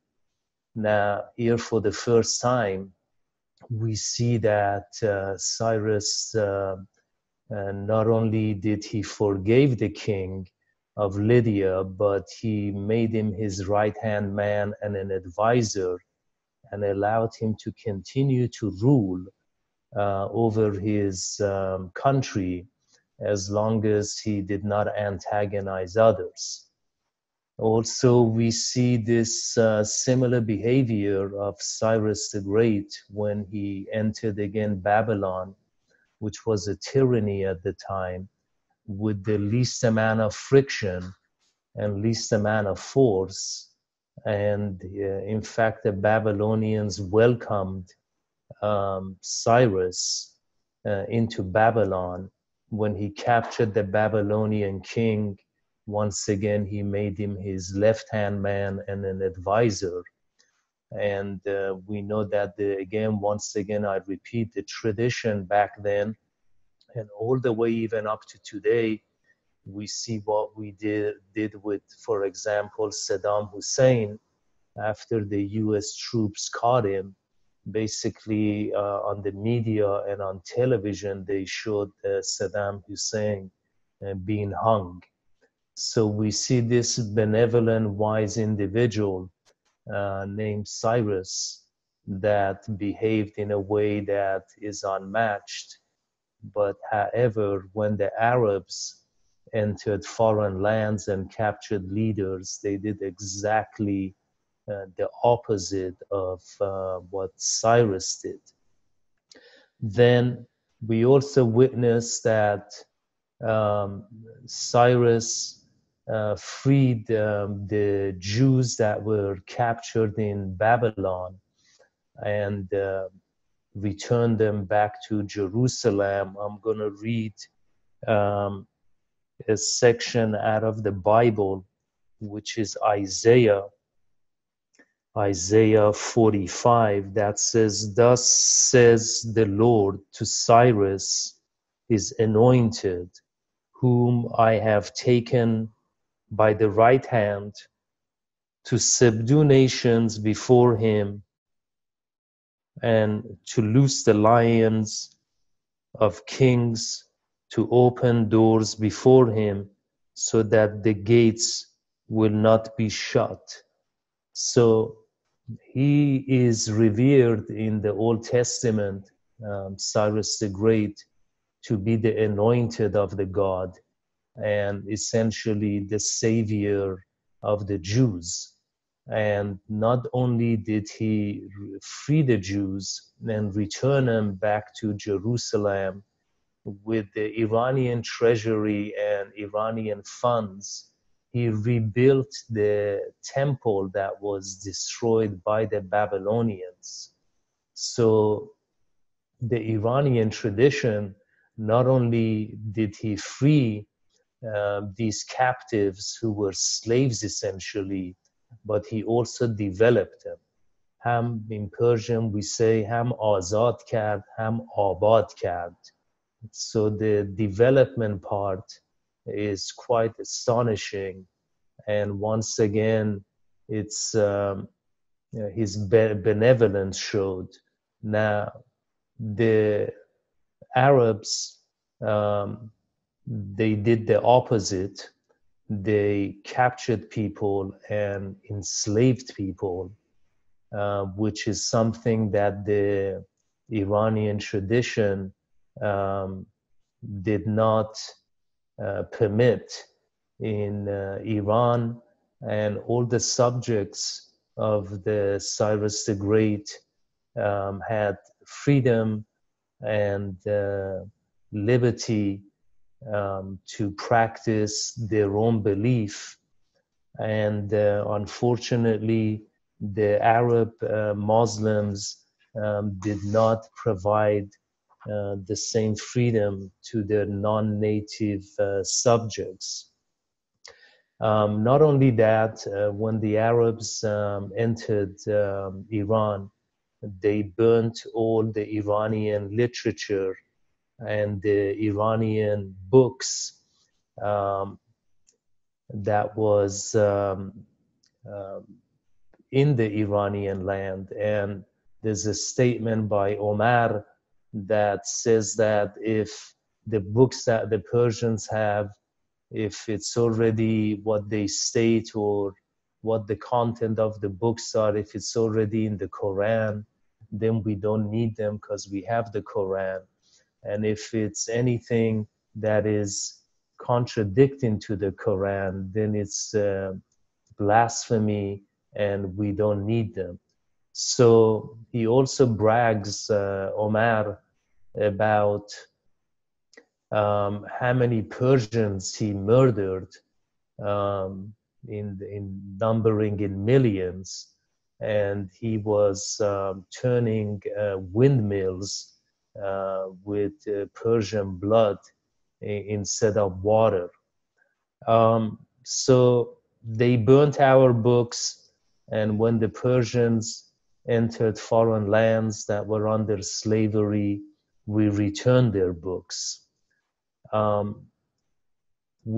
Cyrus the Great, in his declaration on the Cyrus cylinder, states that he freed humans, his subjects, to choose their own gods and to freely worship their own gods. And Babylonians that had destroyed other religions or destroyed other gods, Cyrus the Great resurrected those gods and returned it to the tribes.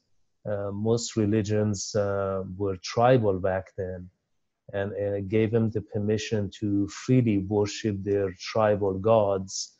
So the Persians restored and returned gods, but the Arab Muslims, they destroyed other people's gods. And one example of that is our own experience, the Persian experience of them beheading Zoroastrians or other native religions in Iran.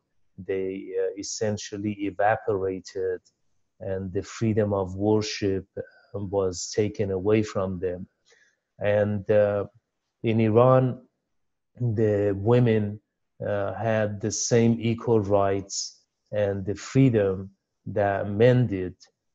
Equality was essential to them in terms of wages, owning real estate, owning businesses. Women were essentially free to do anything that the man was allowed to do, the same freedoms. Whereas when the Muslims entered into Iran and other lands, including their own lands, according to their own text, the woman is a slave of the man and has half the value of a man. Then again, we see a contrast, a difference, antithesis of the Persian equality between genders. Was the antithesis to this is the Arab or the Islamic culture that again demoted women. And this is 2,500 years ago. Cyrus, a great leader of wisdom and virtue, created the Persian Empire, conquered Babylon, freed 40,000 Jews from captivity, wrote mankind's first human rights charter, and ruled over those he had conquered with respect and benevolence. 100 years later, we see an admiring Xenophon, a Greek writer of Athens, wrote a narrative of Cyrus and his many military leadership principles at war and at peace. The Iranians came to regard him as the father, the Babylonians as the liberator, the Greeks as the lawgiver, and the Jews as the anointed of the Lord.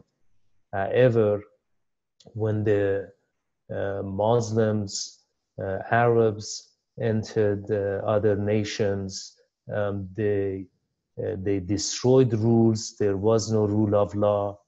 There was no freedom and liberty, and the harsh treatment that the subject received needs to be documented.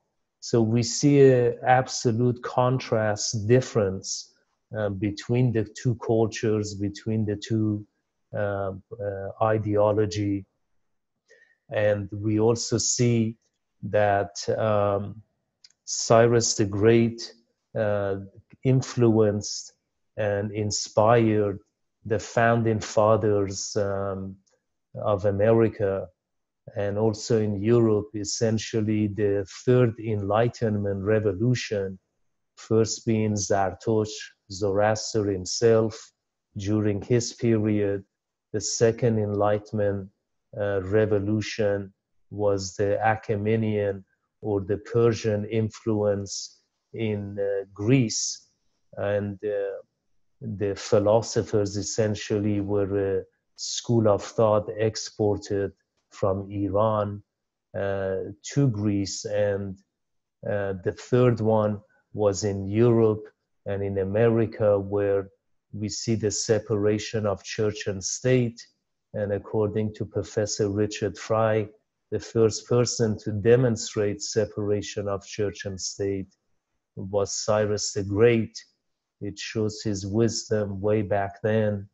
And this individual inspired the American Constitution with freedom of speech, liberty, justice, equality, and happiness for all. And the Muslims brought nothing but misery, plague, and death, and sadness to the world and to their subjects.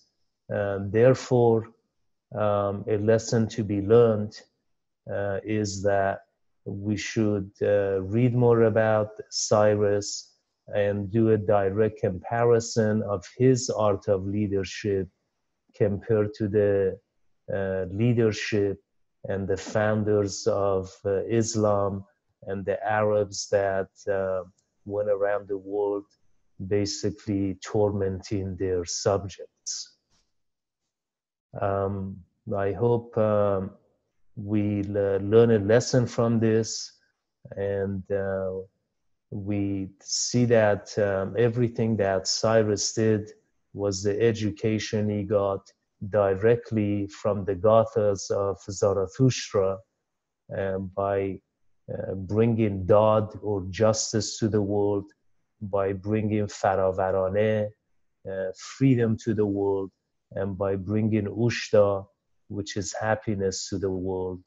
And again, this is a wake-up call for all of us to start learning more about Cyrus and Zoroaster and the Persian culture, which is tolerant of other beliefs, and in fact supports and resurrects other beliefs that are subjected to tyranny.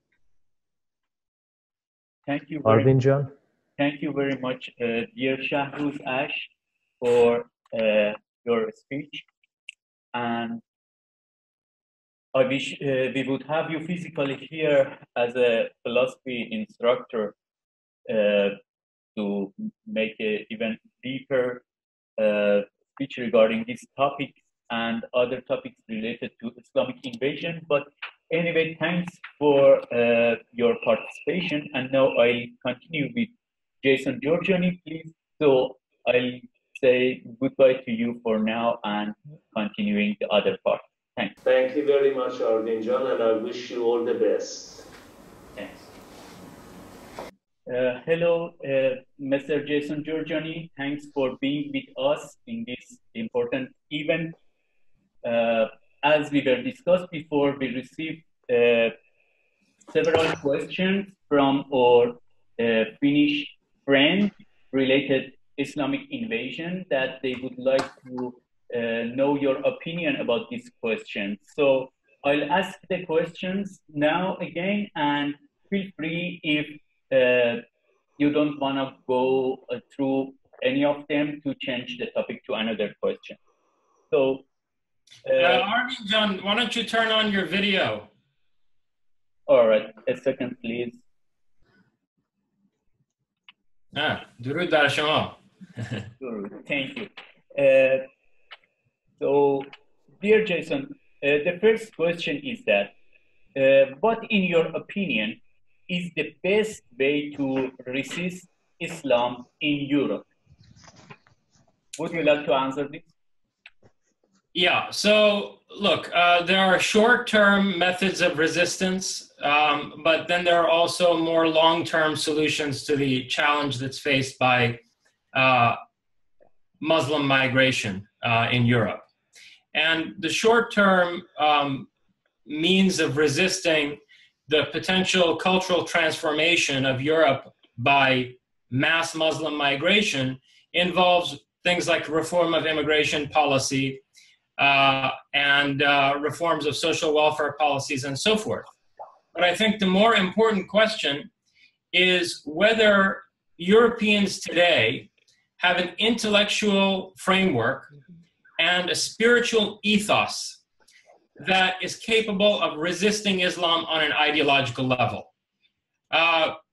European civilization has gone through a number of transformations in terms of its worldview over the course of history. The most recent one being the European Enlightenment. And there's a question as to whether the ideals that were developed in the 17 and 1800s by European thinkers, and which became the underpinning of the constitutional orders of the various European countries, are still philosophically adequate. Whether ideas like separation of church and state, or capitalist economics in the context of political liberalism, whether these are still coherent and compelling ideas. Because if they are not, the challenge posed by Islam to Europe is not merely a demographic threat, it is a more fundamental cultural threat, because what is happening at this point effectively is that Islam is threatening to fill an ideological void or vacuum within European civilization. So if you were to ask me, especially given my background in philosophy, the most important means of resisting Islam today for Europeans is to develop a robust and rigorous paradigm of thought, a worldview that addresses both the intellectual and spiritual needs of Europeans and of humanity in general, so that there is not a cultural vacuum in Europe for Islam to fill. Thanks, dear Jason, for your answer. And the next question is that, do you believe Muslims can be termed to live as European? Would you like to answer this? Yeah, I found this question of yours funny, Arvin. And I purposely didn't say anything to you about it beforehand because I wanted to kind of challenge the way that you framed it in the course of conversation. The question implies that somehow Muslims are savage and need to be tamed, and that Europeans are, by comparison to Muslims, more tame. Well, you happen to be in Finland, which is part of Viking Europe. And by comparison to the majority of the Islamic world, for most of its history, the Vikings were the savages. Islam is a taming mechanism in and of itself. Muslims are perfectly tame when they're living in the context of an Islamic society. It's just that the way in which Islam tames the human spirit, the form of culture that cultivates the capacities of the human being in an Islamic context is different from the taming mechanisms of European civilization.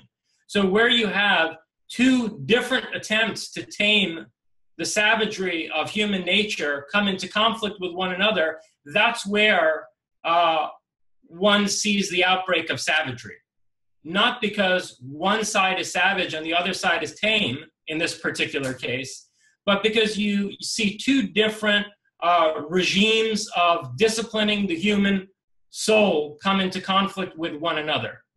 So I think the question implies within itself certain presuppositions that are false, namely that Islam is a form of savagery. Islam is not a form of savagery. Islam is a rival mechanism for taming the human spirit. So the question is, which civilizing force, European culture, or in this particular case, Finnish culture, or on the other hand, Islamic civilization, which of these taming mechanisms is going to prevail, let's say in Finland or in the European continent? It's not a question of savagery versus, tameness. I don't know whether that makes sense or whether you want to ask a follow-up question to that so that I can elucidate what I mean. Yes, thanks, Jason. I need to review the question a bit. Let's put it in this way, that do you believe that a person influenced by Islamic schools, Islamic religion, can be kind of behaving or being in a European culture similar to what European culture is? If we forget what is good, what is bad in Islam or in Europe, but generally in a kind of more smooth question, how do you see this? Look, the problem is not whether, 10 Muslims or 100 Muslims or even, 10 million Muslims can be integrated into Europe as individuals.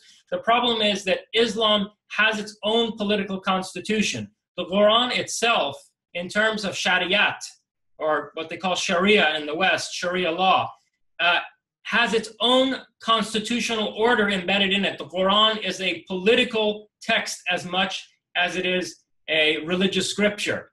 So the issue is that however many Muslims there wind up being in Europe, and demographic projections show Muslim majorities in some of the major European cities by the middle of this century, however many Muslims there wind up being in Europe, if there is a caliphate somewhere, if there is a central Muslim authority elsewhere on this planet, a significant portion of those Muslims are going to see themselves as duty-bound to the caliphate. They will see themselves as loyal subjects of the global Islamic ummat, the global Islamic community.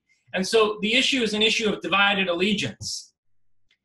It's not as if, you just have some Muslims who are attempting to integrate into European civilization. You have a rival pole of world order in the Middle East, let's say, and it is rivaling European countries for the allegiance of the Muslims who are within the geographical expanse of Europe.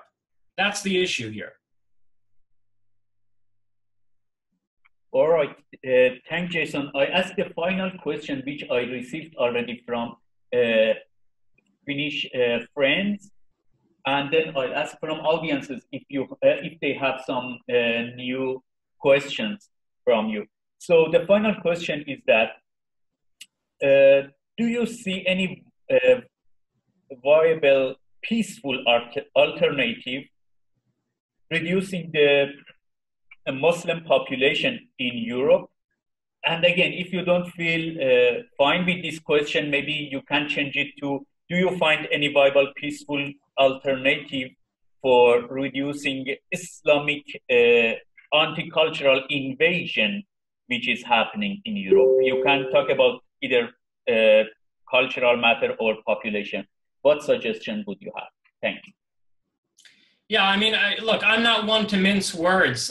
You can't separate the two. There's only a cultural threat faced by Europe because there's an increasing Muslim population in Europe. Otherwise, there would be no cultural threat to Europe from Islam. And if you want to go by demographics, even if all Muslim migration to Europe were cut off right now, based on the population growth rate of Muslims inside some of the largest European cities, cities like Paris and Berlin and London, many of these major metropolises will be Muslim majority cities in the second half of the 21st century. That's a very serious problem. And in many cases, we're talking about third generation Muslims, people not just whose parents came over here, but people whose grandparents came over here. So, and who live in relatively insular, isolated ghettos that are dominated by Muslim cultural norms rather than those of the host country. So I'm sorry to say that I don't see any, I don't see any really peaceful solution to that. Again, it's not a question of simply changing immigration policies in various European countries, which would be hard enough to accomplish as a political goal. I can see that happening over the next 5 to 10 years. You're seeing increasing electoral successes by populist or nationalist parties in Europe.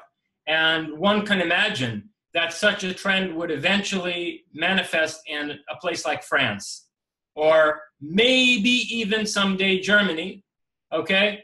But there's this other deeper problem, and that's what are you going to do with people who've been there for several generations, where the children or the grandchildren of the migrants have become more radical Muslims than the migrants who took up residence in those countries in the first place. What are you going to do with those people? They're not going to leave voluntarily. What incentives are you going to give a 20-year-old Syrian whose parents came over during the recent war? What incentive are you going to give that 20-year-old Syrian 30 years from now or 25 years from now to go back to Syria when he really has no connection to that country? I don't see that happening. One of the solutions that's been proposed is to give massive incentives for repatriation of the Muslim population back to their countries of origin. Maybe with the generation that, maybe with the initial migrants, you could do that. People who've been here for 10 years, been here for 15 years, something like that. You're certainly not going to do that with their children or grandchildren. And that's really where the threat comes from in terms of demographics. It's with the population growth rate of the children and grandchildren of those who have sought refuge in Europe. So I'm afraid we are going to face a catastrophic social crisis, particularly within metropolitan areas of Europe over the next 30 years. And again, I would return to the very first thing that I said in response to your initial question. The solution to that kind of a problem has to be a deep philosophical and spiritual solution. You have to inspire people with a new vision of human life. I was sitting here listening to Shahruz talk about Cyrus the Great. We have to remember that Cyrus the Great was not just a Persian leader. He was not just a statesman who founded a particular country, Iran. He was a man with a vision for world order. In fact, he was the first visionary political leader to imagine a common future for all of humanity. Cyrus is the thinker of world order. And unless Europeans today can come up with a new vision of harmonious life for human beings on this planet, unless they can reground European civilization in progressive principles that are going to inspire people and benefit them in terms of their material conditions, you're going to be faced with a psychological vacuum at the core of Europe, not geographically, but spiritually. And Islam is going to threaten to fill that vacuum as the demographic crisis becomes more and more acute. So I would say all of the other particular solutions that you can imagine to the migration challenge and to the long-term demographic crisis are like Band-Aids that you are trying to put on a hatchet wound. You need, putting Band-Aids on someone who's suffering from a deeply entrenched disease. You need to find a more significant, more long-term inoculant to this ultimately psychological problem that's facing European civilization today. That's what I would say to that. Thanks a lot. Dear Jason, actually I just received 3 more questions from you to ask. If your time still allow you to be with us? Of course. Go ahead. Thank you. I appreciate it. So the first question is, how many historical wars there are recorded where Prophet Muhammad was attacking with his troops other tribes so that they cannot be regarded as defensive war? In short, how many war has been done with Muhammad himself, with Muhammad's presence, that we cannot entitle those as a defense war? I don't have a number off the top of my head to offer you, but the question is not after a number. The question, and it intrigues me, who asked this question and from what background? Because if you look at the structure of this question, the presupposition there is that Islam was ever defending itself. Islam was never defending itself. If you look at Muhammad's project in the Arabian Peninsula from day one, the way in which it threatened the economic structure of Mecca in particular, and the challenges that it posed to the relatively pluralistic culture of the Arabian Peninsula, where you had many different tribes with many different folk religions, and you had many foreign religions in a place like Mecca. You know, Mecca was actually basically a cosmopolitan center of various religious cults, not just from the Arabian Peninsula, but it hosted religious pilgrims from the wider Middle East, from the areas of the Eastern Roman Empire and Sasanian Iran. So Mecca had this very pluralistic culture and an economy based on trade, which right from the start was threatened by Muhammad.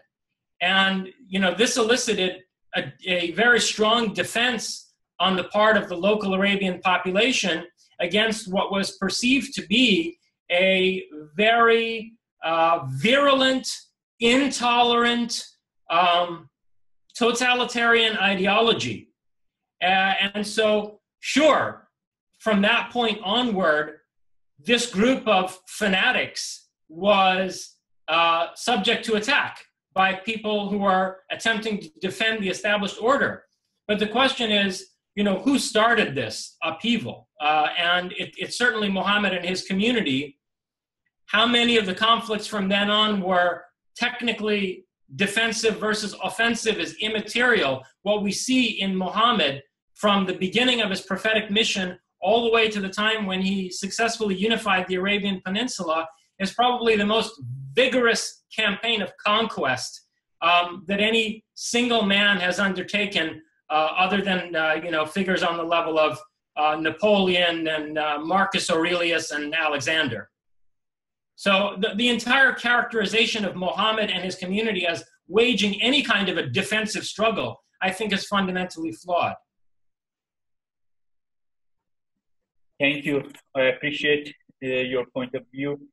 And next question is it difficult to find information of these which you were just pointing out about it on the internet, or no?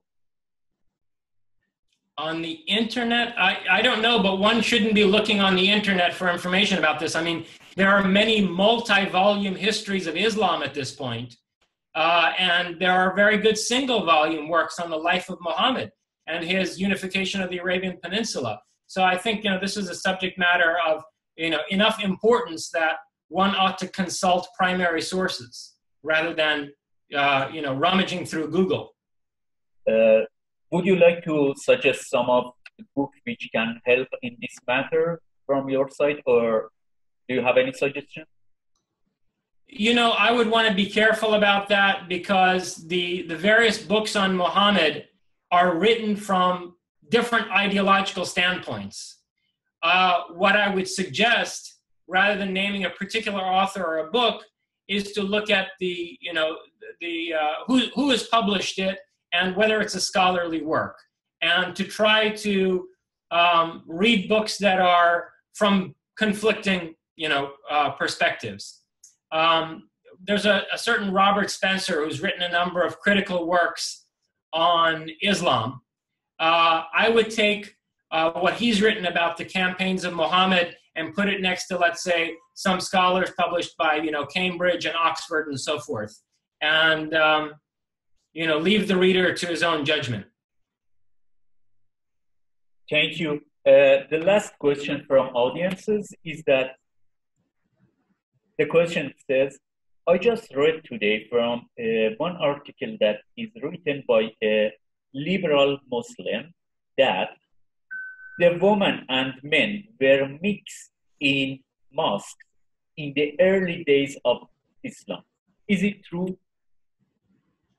That, did you get what I was saying? I think that if that were the case, there wouldn't be this sunnat that women do not have to come to the mosque to pray and are allowed to perform their prayers at home, even the Friday prayers.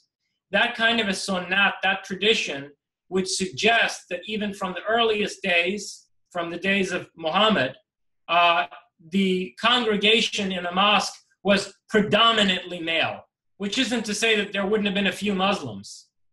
You know, there are also some riwayat, there are riwayat and hadith that Muhammad's daughters occasionally participated in, Muhammad's daughter participated in a military campaign. So, yeah, there could be some exceptional situations where there were women in mosques.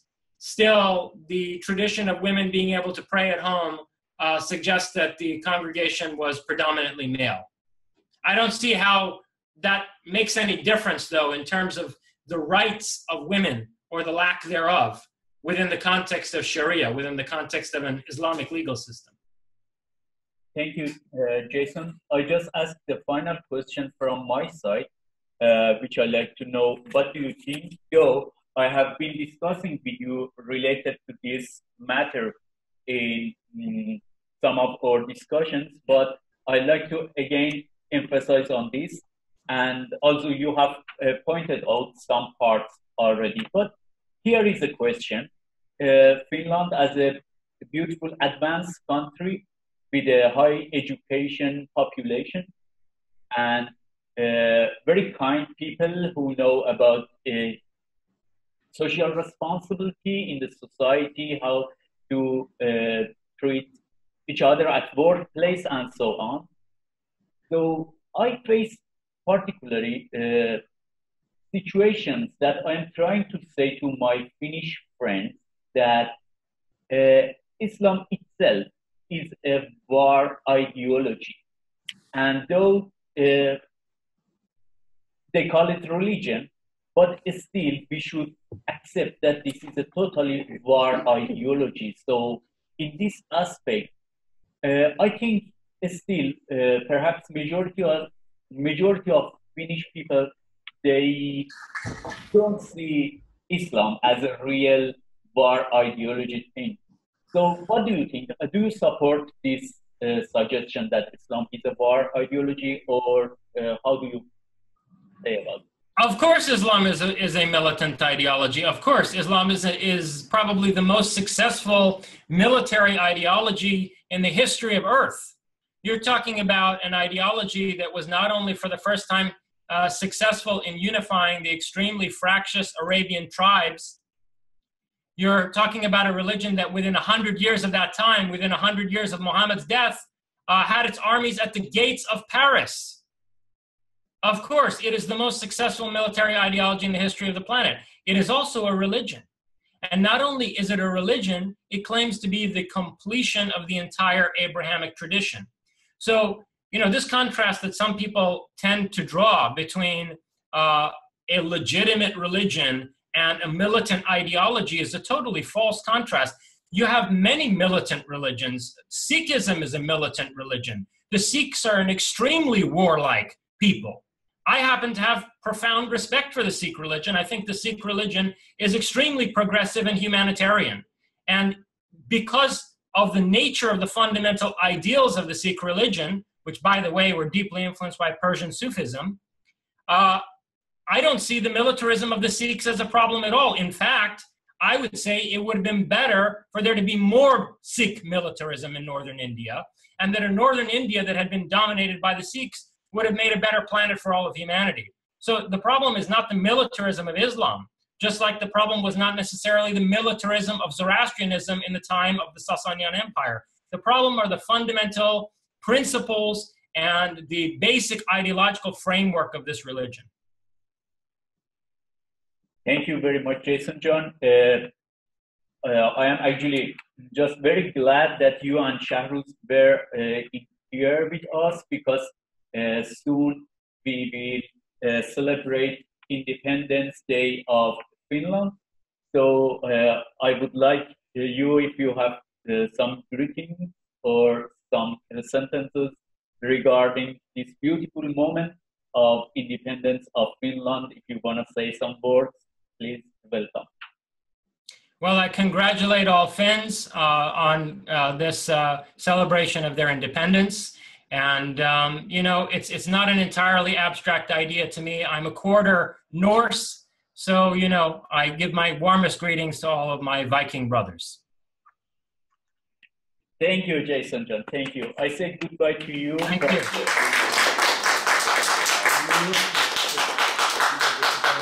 Take care.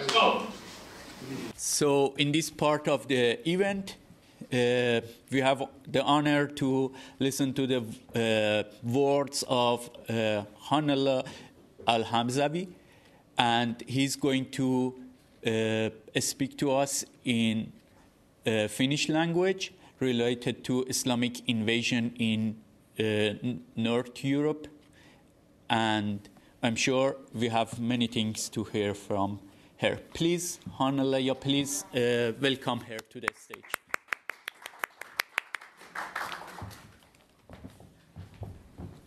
Okay, kiitos Arvin. Ympäri Eurooppaa on aikojen kuluessa tehty paljon työtä sen eteen, että turvallisuus, naisten ja miesten välinen tasa-arvo, seksuaalivähemmistöjen oikeudet ja vapaus elää omien valintojensa mukaisesti on toteutunut. Monissa asioissa on edelleen parantamisen varaa, mutta kokonaisuutena tilanne on kuitenkin ollut jo pitkään suhteellisen hyvä. Nyt kuitenkin ympäri Eurooppaa näkyy suuntauksen kääntyneen taaksepäin. Monet saavutetut asiat ovat heikentyneet. Turvallisuus on vähentynyt ja oman kansan syrjäytyneiden määrä lisääntyy jatkuvasti. Syitä on varmasti monia, mutta yksi merkittävä syy, miksi monet nämä jo saavutetut arvot ovat vaarassa, on Eurooppaan suuntautunut turvapaikanhakijoiden massamuutto kolmansista maista. Miten kokonaisväestöön nähden pieni islaminuskoisten määrä ja heidän uskontonsa mukaan voisi uhata Eurooppaa? Katukuvassa kun katsoo, muslimit näyttäisi olevan niin kuin länsimaalaisetkin ihmiset. Vain lähinnä ulkonäkö ja naisten pukeutuminen erottaa heidät meistä. Jotta voi ymmärtää, miksi islam ja lisääntyvä islaminuskoisten määrä Euroopassa on uhka, pitää ymmärtää, millä tavalla islaminuskoisten elämänkatsomus eroaa länsimaisesta. Se ei tule esille satunnaisissa kohtaamisissa vapaaehtoistyössä tai joskus tapahtuvilla vierailuilla. Siitä islaminuskoiset eivät myöskään puhu julkisesti, koska he tietävät, miten islamin ja länsimaiset arvot eroavat toisistaan, ja sen, että jos he siitä puhuisivat, heidän saamansa voimakas tuki vihervasemmistolaisilta poliitikoilta ja kansalta loppuisi. Islaminuskoiset tarvitsevat välttämättä näitä ihmisiä tuekseen islamille aseman saamiseksi Euroopassa.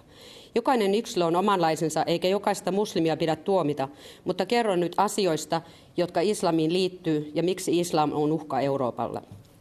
Islamissa elämän merkitys on olla testiaika sille, pääseekö ihminen paratiisiin vai joutuuko helvettiin.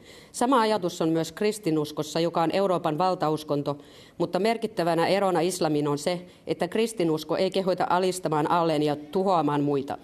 Näistä asioista puhuttaessa saa usein kuulla, miten Raamatussa on yhtä hirvittäviä käskyjä ja lakeja kuin Koranissa. Se onkin totta, mutta ero on siinä, että kristinusko on voinut uudistua Uuden testamentin kautta, eikä Vanhan testamentin lakeja enää noudateta. Islamissa tätä mahdollisuutta ei ole. Islam ja Korani kehoittaa, että kaikki maailman kansat on saatava islamin alaisuuteen. Eurooppa on alue, jossa islamilla ei ole hallitsevaa asemaa, mutta islamin asema Euroopassa on lisääntymässä koko ajan. Islamin tärkein lähde on Korani, joka on Allahin eli Jumalan oma sana, sekä sunna eli profeetta Muhammedin elämäntapa ja haditit eli perimätieto, jotka kaikki yhdessä määrittelevät muslimien tiukan elämäntavan. Islam tavoittelee maailmanvaltaa, jossa ei ole tilaa muille uskonnoille tai uskonnottomuudelle. Rauha saavutetaan vasta, kun kaikkialla maailmassa vallitsee islamin laki, kaikki ovat muslimia tai kaikki maailman alueet ovat muslimien hallitsemia. Vaikka maailma on muuttunut paljon viimeisen 1400 vuoden aikana, eli profeetta Muhammedin ajoista, islam ei voi muuttua. Koranissa on selkeästi sanottu, että islamissa uskonto on täysi, koska ei tule enää uutta profeettaa kertomaan Jumalalta uutta sanaa, ja Koranissa oleva Jumalan laki, sarjalaki, on muuttumaton ja ikuisesti pysyvä. Profeetan toiminnan kaikenlainen kyseenalaistaminen ja tuomitseminen on ehdottomasti kielletty asia islamissa ja koskee niin muslimeja itseään kuin myös eriuskoisia. Nykypäivän muuttunut maailma ja sen muuttuneet arvotkaan eivät oikeuta profeetan kritisointiin ja muuttamaan Jumalan määräämiä lakeja, koska silloin tuomittaisiin samalla profeetta Muhammedin elämäntapa ja hänen kertomansa lait ja määräykset ihmisille. Moni varmasti muistaa, kun Tanskassa 2015 Jyllandsposten julkaisi kuvia profeetasta. Ympäri maailmaa muslimimaailmassa poltettiin Tanskan lippuja, järjestettiin suuria mielenosoituksia. Tanskalaisten tuotteita boikotoitiin, kuvia piirtäneiden henkiä uhattiin ja Jyllandsposteniin tuli pommiuhkauksia. Kun puhutaan aina vain lisääntyvästä islaminuskoisten määrän vaikutuksesta Eurooppaan, korostetaan jatkuvasti siitä, miten valtaosa muslimeista on maltillisia ja vain pieni osa on radikaaleja. Jos vertaamme muslimia ja kristittyjä maltillisinakin toisiinsa, niin eroa on kuin yöllä ja päivällä.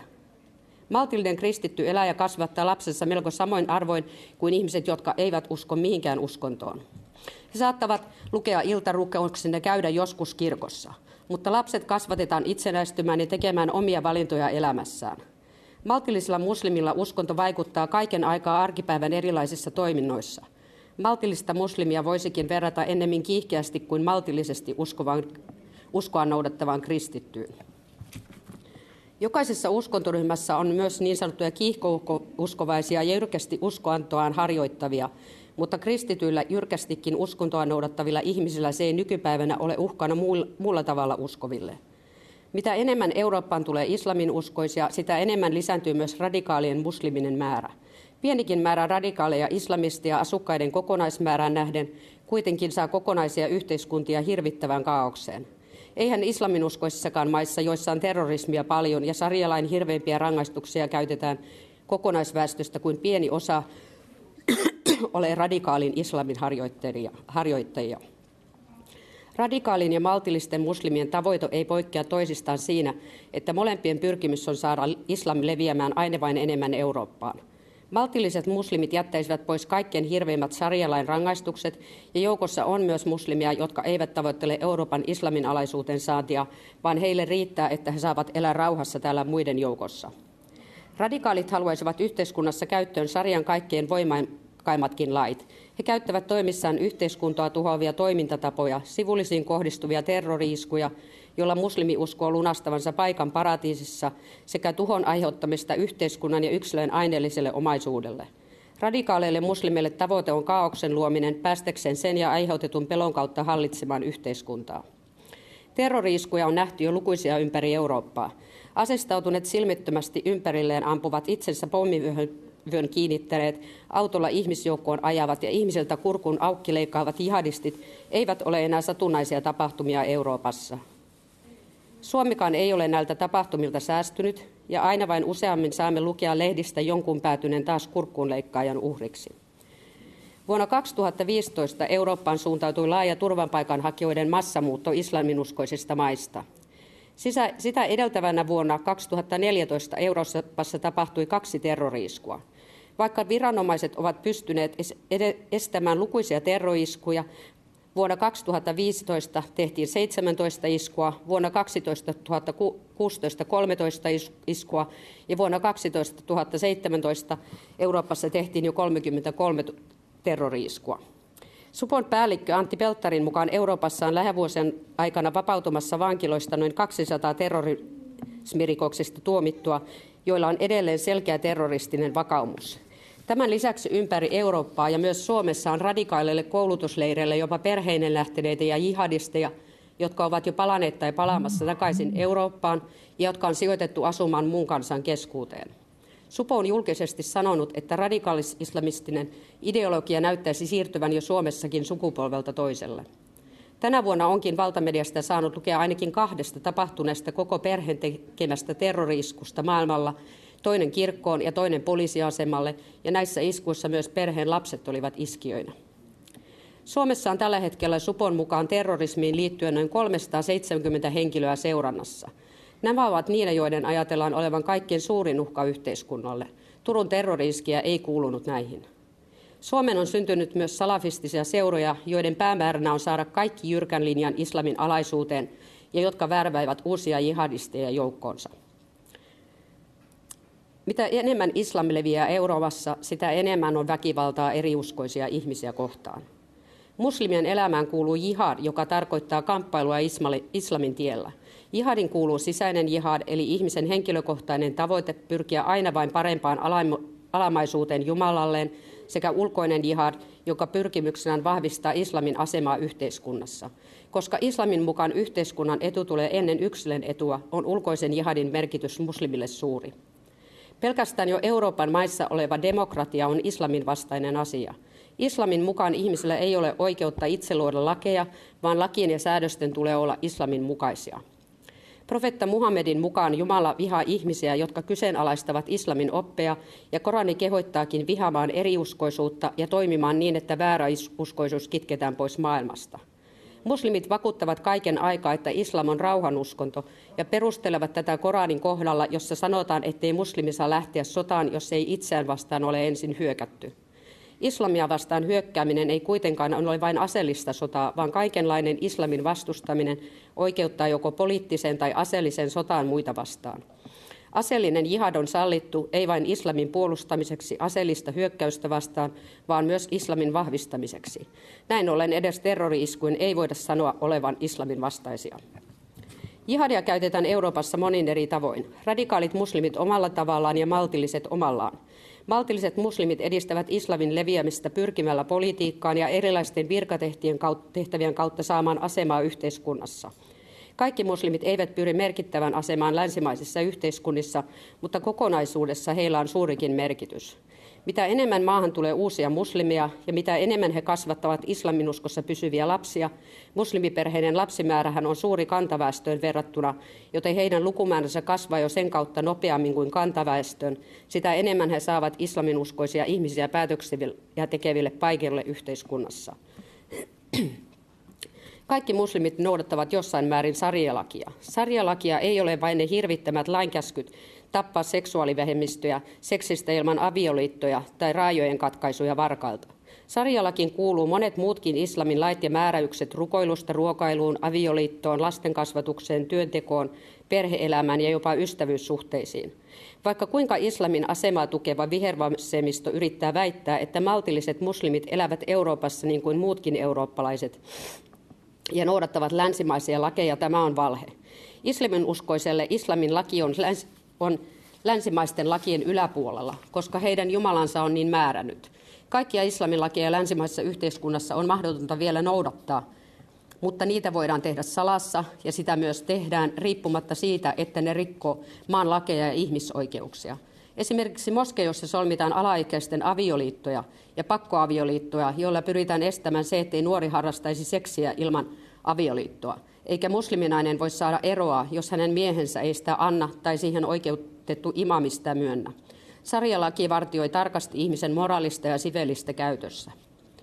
Monissa Euroopan maissa ja myös Suomessa on yritetty väittää, että toisen polven maahanmuuttajien kohdalla muslimien arvot muuttuvat lähemmäksi länsimaisia ja he integroituvat länsimaiseen yhteiskuntaan vanhempiaan paremmin. Näin ei kuitenkaan ole tapahtunut, ja tämä on vihdoin myönnetty esimerkiksi Ruotsissa, jossa no-go-alueiden eli pääasiassa islaminuskoisten asuttamien lähiöiden ongelmat riistäytyvät niin suuriksi, ettei niitä voinut enää yrittää salata. Ihan samoin kuin eurooppalaisillakin ihmisillä, muslimeillakin on huoli lastensa tulevaisuudesta. Vaikka Euroopassa asuessaan yksi suurimpia muslimivanhempien huoli lapsistaan on länsimaistuminen, helppo elämä niin, ettei vastineeksi vaadita edes kyseisen maan kielen opettelua ja elatus silti toimii ja odotettavissa oleva palkka Jumalaltaan tuomiopäivänä siitä, että on kärsivällisesti pysynyt muslimina kaikista länsimaisista syntisistä houkutuksista huolimatta, kuitenkin houkuttelee massoittain islaminuskoisia Eurooppaan. Jokainen meistä kyllä tietää kantaväestönkin kohdalla, miten lasten kasvatus ja heille annettu malli vaikuttaa siihen, millaisia yhteiskunnan jäseniä heistä kasvaa. Jos muslimi länsimaistuu liikaa tai kääntyy pois islamista, hän islamin mukaan joutuu helvettiin. Muslimiperheen lapsi näkee syntymästään asti joka päivä arjessaan islamiin liittyviä tapoja. Vanhemmat rukoilevat 5 rukousta päivässä, ruoka on islamin määräysten mukaista. Monet islaminuskoiset lapset käyvät länsimaisen koulun lisäksi niin sanottua koranikoulua, moskeissa vanhempien kanssa rukoushetkissä ja islamiin liittyvissä juhlissa tai vain seurustelemassa muiden muslimien kanssa. Naiset pukeutuvat peittävän vaatetukseen, koska naisen paljaan ihon katsotaan aiheuttavan seksuaalista houkutusta miehille. Siveyssääntöjen vuoksi ei oman perheen edes saman sukupuolta olevan perheenjäsenen kanssa mennä alastomana edes pesutiloihin samanaikaisesti. Maltillisten muslimivanhempien arjen toiminta on hyvin uskontokeskeistä, joten lapset saavat voimakkaan mallin islamin sitoutumisen jo arjessa. Kaikilla lapsilla ja nuorilla taustastaan riippumatta on hyvin samanlaisia odotuksia elämässään. Hyvät ja onnellinen elämä ja mukavaa ajanvietettä.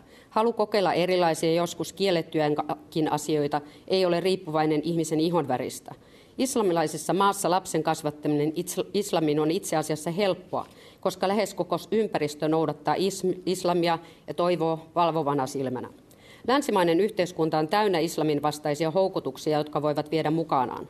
Kuka nuori ei haluaisi näyttää kaunilta? Länsimaiset tytöt pukeutuvat kauniisti, meikkaavat ja sekä tytöt että pojat voivat pitää hauskaa myös yhdessä. Mutta länsimaiset tavat, diskot, musiikki, jossa on seksuaalisuuteen ja rakkauteen liittyviä sanoituksia, alkoholi, rahapelit, tyttöjen ja naisten kauneutensa näyttäminen ovat kaikki islamin vastaisia syntisiä asioita. Islamissa lasta ja nuorta ei kasvata itsenäistymään ja tekemään omia valintoja niin kuin länsimaisissa perheissä tehdään. Tyttö pitää kaiken mahdollisen keinon saada pysymään neitsyönä, koska seksi ilman avioliittoa on suuri synti ja avioliitossa hääyönä paljastuu, jos tyttö ei ole neitsyt. Poikien tilanne on helpompi. Hehän eivät jää kiinni ennen avioliittoa harrastamastaan seksistä. Muslimityttö tai nainen ei myöskään voi avioitua kuin muslimimiehen kanssa. Musliminuori ei voi itse päättää sitä, kenen kanssa avioituu.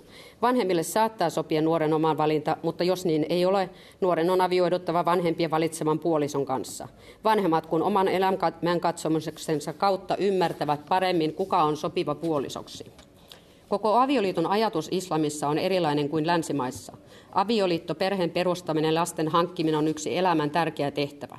Naisen tulee synnyttää lapsia, kasvattaa heistä muslimia, palvella miestään hyvin avioliiton onnistumiseksi ja tuottaakseen kunniaa miehelleen omassa yhteisössään ja ennen kaikkea palveltava Jumalaa ja noudatettava Jumalan antamia lakeja.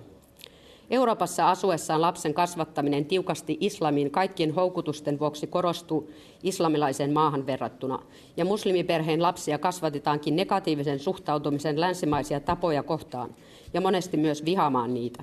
He oppivat jo kotonaan halveksimaan länsimaisuutta, länsimaista kulttuuria ja sen ihmisiä ja ajattelemaan itsensä länsimaisia ihmisiä yläpuolella olevaksi. Tällainen kasvatustapa kostautuukin yhteiskunnassa monin eri tavoin. Kunnioitus opettajaa, naapurustoa ja eri palvelualojen henkilökuntaa kohtaan katoaa. Viranomaisetkaan poliisia myöten eivät ansaitse kunnioitusta syystä, että hekään eivät noudata kaikkien yläpuolella olevia islamin lakeja ja määräyksiä.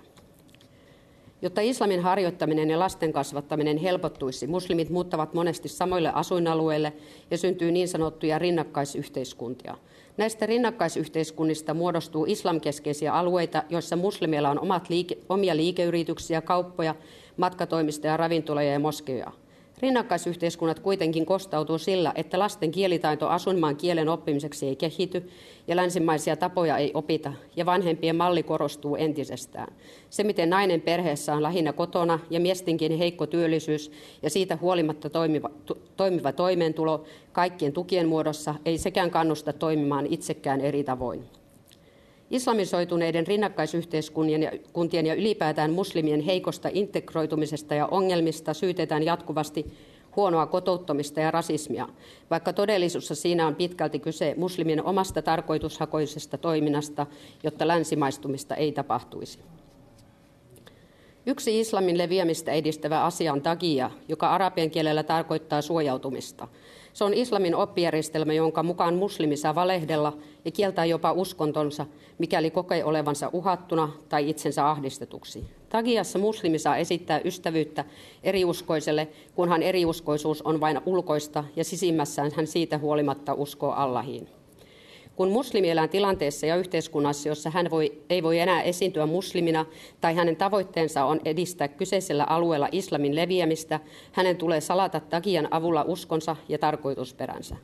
Takian merkitys tulee esille turvapaikanhakijoiden omissa puheissa. Kun Suomeen tuli kymmeniä tuhansia turvapaikanhakijoita, sisäministeriön kansliapäällikkö Päivi väitti, että kaikkien tulijoiden taustat tunnetaan, ja miehen tuli esille, että 70–80% kaikista tulijoista tuli Suomeen ilman henkilöpapereita. Mihin taustojen tunteminen perustui? Tulijoiden oman kertomukseen.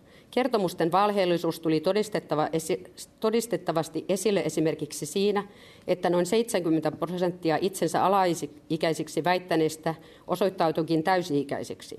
Turvapaikkahakemusten ongelmina onkin ollut ristiriitaiset kertomukset turvapaikan tarpeen perusteista ja lukemattomat oikeuskäsittelykierrokset kielteisen päätöksen jälkeen muuttuneilla perusteilla. Milloin on unohdettu kertoa jotain jo tapahtunutta, milloin käännytty kristinuskoon tai seksuaalivähemmistön kuuluvaksi, jolloin joutuisi vainotuksi kotimaassa. Koranin käsky saattaa koko maailma islamin alaisuuteen ei ole ainoa syy siihen, miksi Eurooppa on nyt islamin invaasion kohteena. Euroopassa on monia asioita, jotka auttavat Euroopan islamin valloitusta. Euroopan typeryys vedota suvaitsevaisuuteen, taakanjakoon, kolmansissa maissa oleviin katastrofeihin ja nyt myös paljon julkisuudessa olleeseen ilmastonmuutokseen, jonka kohdalla vihervasemmisto muistaa nostaa esille ei vain maailman ja luonnonsuojelun, vaan myös, että sen vuoksi on avattava ovia lisää Eurooppaan Afrikan alueen väestöllä. Lähtömaihin verrattuna Euroopassa rikoksista saatavat mitättömän pienet tuomiot, joissa raiskauksista voi päästä ehdollisella vankeusrangaistuksella ja toisen ihmisen tappamisestakin joutuu vankilaan vain muutamaksi vuodeksi. Lisänä, että tuomion suoritettuaan voi vedota siihen, että lähtömaassaan tulisi vainotuksi rikoksensa vuoksi. Jatkuva sosiaaliturva, ilmainen asunto, terveyspalvelut, lukemattomat valitusmahdollisuudet eri oikeusasteisiin kielteisistä päätöksistä ja sen seurauksena myös ajankuluminen, jonka jälkeen voikin jo vedota integroitumisen ja ystäväpiirin rakentumiseen perusteena myönteiselle päätökselle. Kielteisenkin päätöksen saaneille lisääntyvät palvelut ja monet muut asiat houkuttelevat tulijoita Eurooppaan. Lisänä vielä se suuri joukko tosiasioille sokeita ja kuuroja vihervasemmistolaisia, jotka unelman ja monikulttuurin huumassaan ovat valmiita uskomaan minkä valheen tahansa ja ovat valmiina taistelemaan palautettavien turvapaikanhakijoiden puolesta tietämättä edes sitä, kuinka vaarallista rikosta he ovat puolustamassa. Kaikista palveluista huolimatta monetkaan tulijat eivät ole tyytyväisiä, vaan kaikesta mahdollisesta valitetaan ja vaaditaan aina vain lisää heidän huomioimistaan. Uskontoaan ja kulttuuriaan erilaisista palveluista varhaiskasvatukseen ja työelämään asti. Perusteena milloin tasa-arvo, milloin mielensä pahoittaminen tai milloin rasismi, jos ei saa olla jopa etuoikeutetussa asemassa kantaväestöön nähden. Edes niiden kohdalla, jotka ovat päätyneet työelämään, ei voida juurikaan puhua maata hyödyttävästä muutosta, koska tulot eivät useimmin kata elinkustannuksia suurien perhekokojen vuoksi, vaan eläminen vaatii enemmän tukia kuin he tuottavat yhteiskunnalle. Edes toisen polven maahanmuuttajat eivät ole osoittaneet merkittävää muutosta kouluttautumisessaan ja yhteiskuntaan tuottavina yksilöinä integroitumisessaan. Missä on kiitollisuus ja kunnioitus sitä maata, kansaa ja sen kulttuuria kohtaan, jossa he saavat asua? Edes täysin selkeästi näkyvät ristiriitaisuudet ei ole saaneet vihervasemmistoa heräämään. Tulijalla on niin vaarallista elää kotimaassaan, että oleskelulupa on saatava, mutta sen saatuaan ei olekaan mitään ongelmaa lomailla kotimaassaan. Jokainen hakija sanoo olevansa rehellinen ja vain haluavansa elää rauhassa ja pelkäämättä. Miksi heistä niin merkittävän suuri määrä sitten kohdistaa esimerkiksi seksuaalirikoksia kantaväestöön? Miksi musliminaisia ei ole sekoittunut eli avioitunut länsimaisten miesten kanssa, jos he haluavat vapautta ja tasa-arvoa? Miksi feministit ovat huutamassa islamin huomioisen puolesta, mutta aatteensa vastaisesti sivuuttavat sen, että islamissa ei ole naisen ja miehen välistä tasa-arvoa? Jopa evankelis-luterilainen kirkko, joka muutenkin toimii monesti tänä päivänä Jumalansa ja Raamatun oppien vastaisesti, on lähtenyt mukaan tukemaan islamin asemaa, unohtamalla esimerkiksi takian, jonka avulla islamia pyritään saamaan valtauskonnoksi ja syrjäyttämään niin kristityt kuin juutalaisetkin. Korani sanookin suurassa 5:51. Te, jotka uskotte, älkää lyöttäytykö juutalaisten ja kristittyjen ystäviksi. He ovat ystäviä vain toisilleen, ja joka ottaa heidät liittolaisekseen on yksi heistä. Jumala ei totisesti ulota johdatustaan väärämielisiin. Turvapaikanhakijoiden ja islamin suojelun kohdalla on menty järjettömyyksiin ja alettu toimimaan oman maan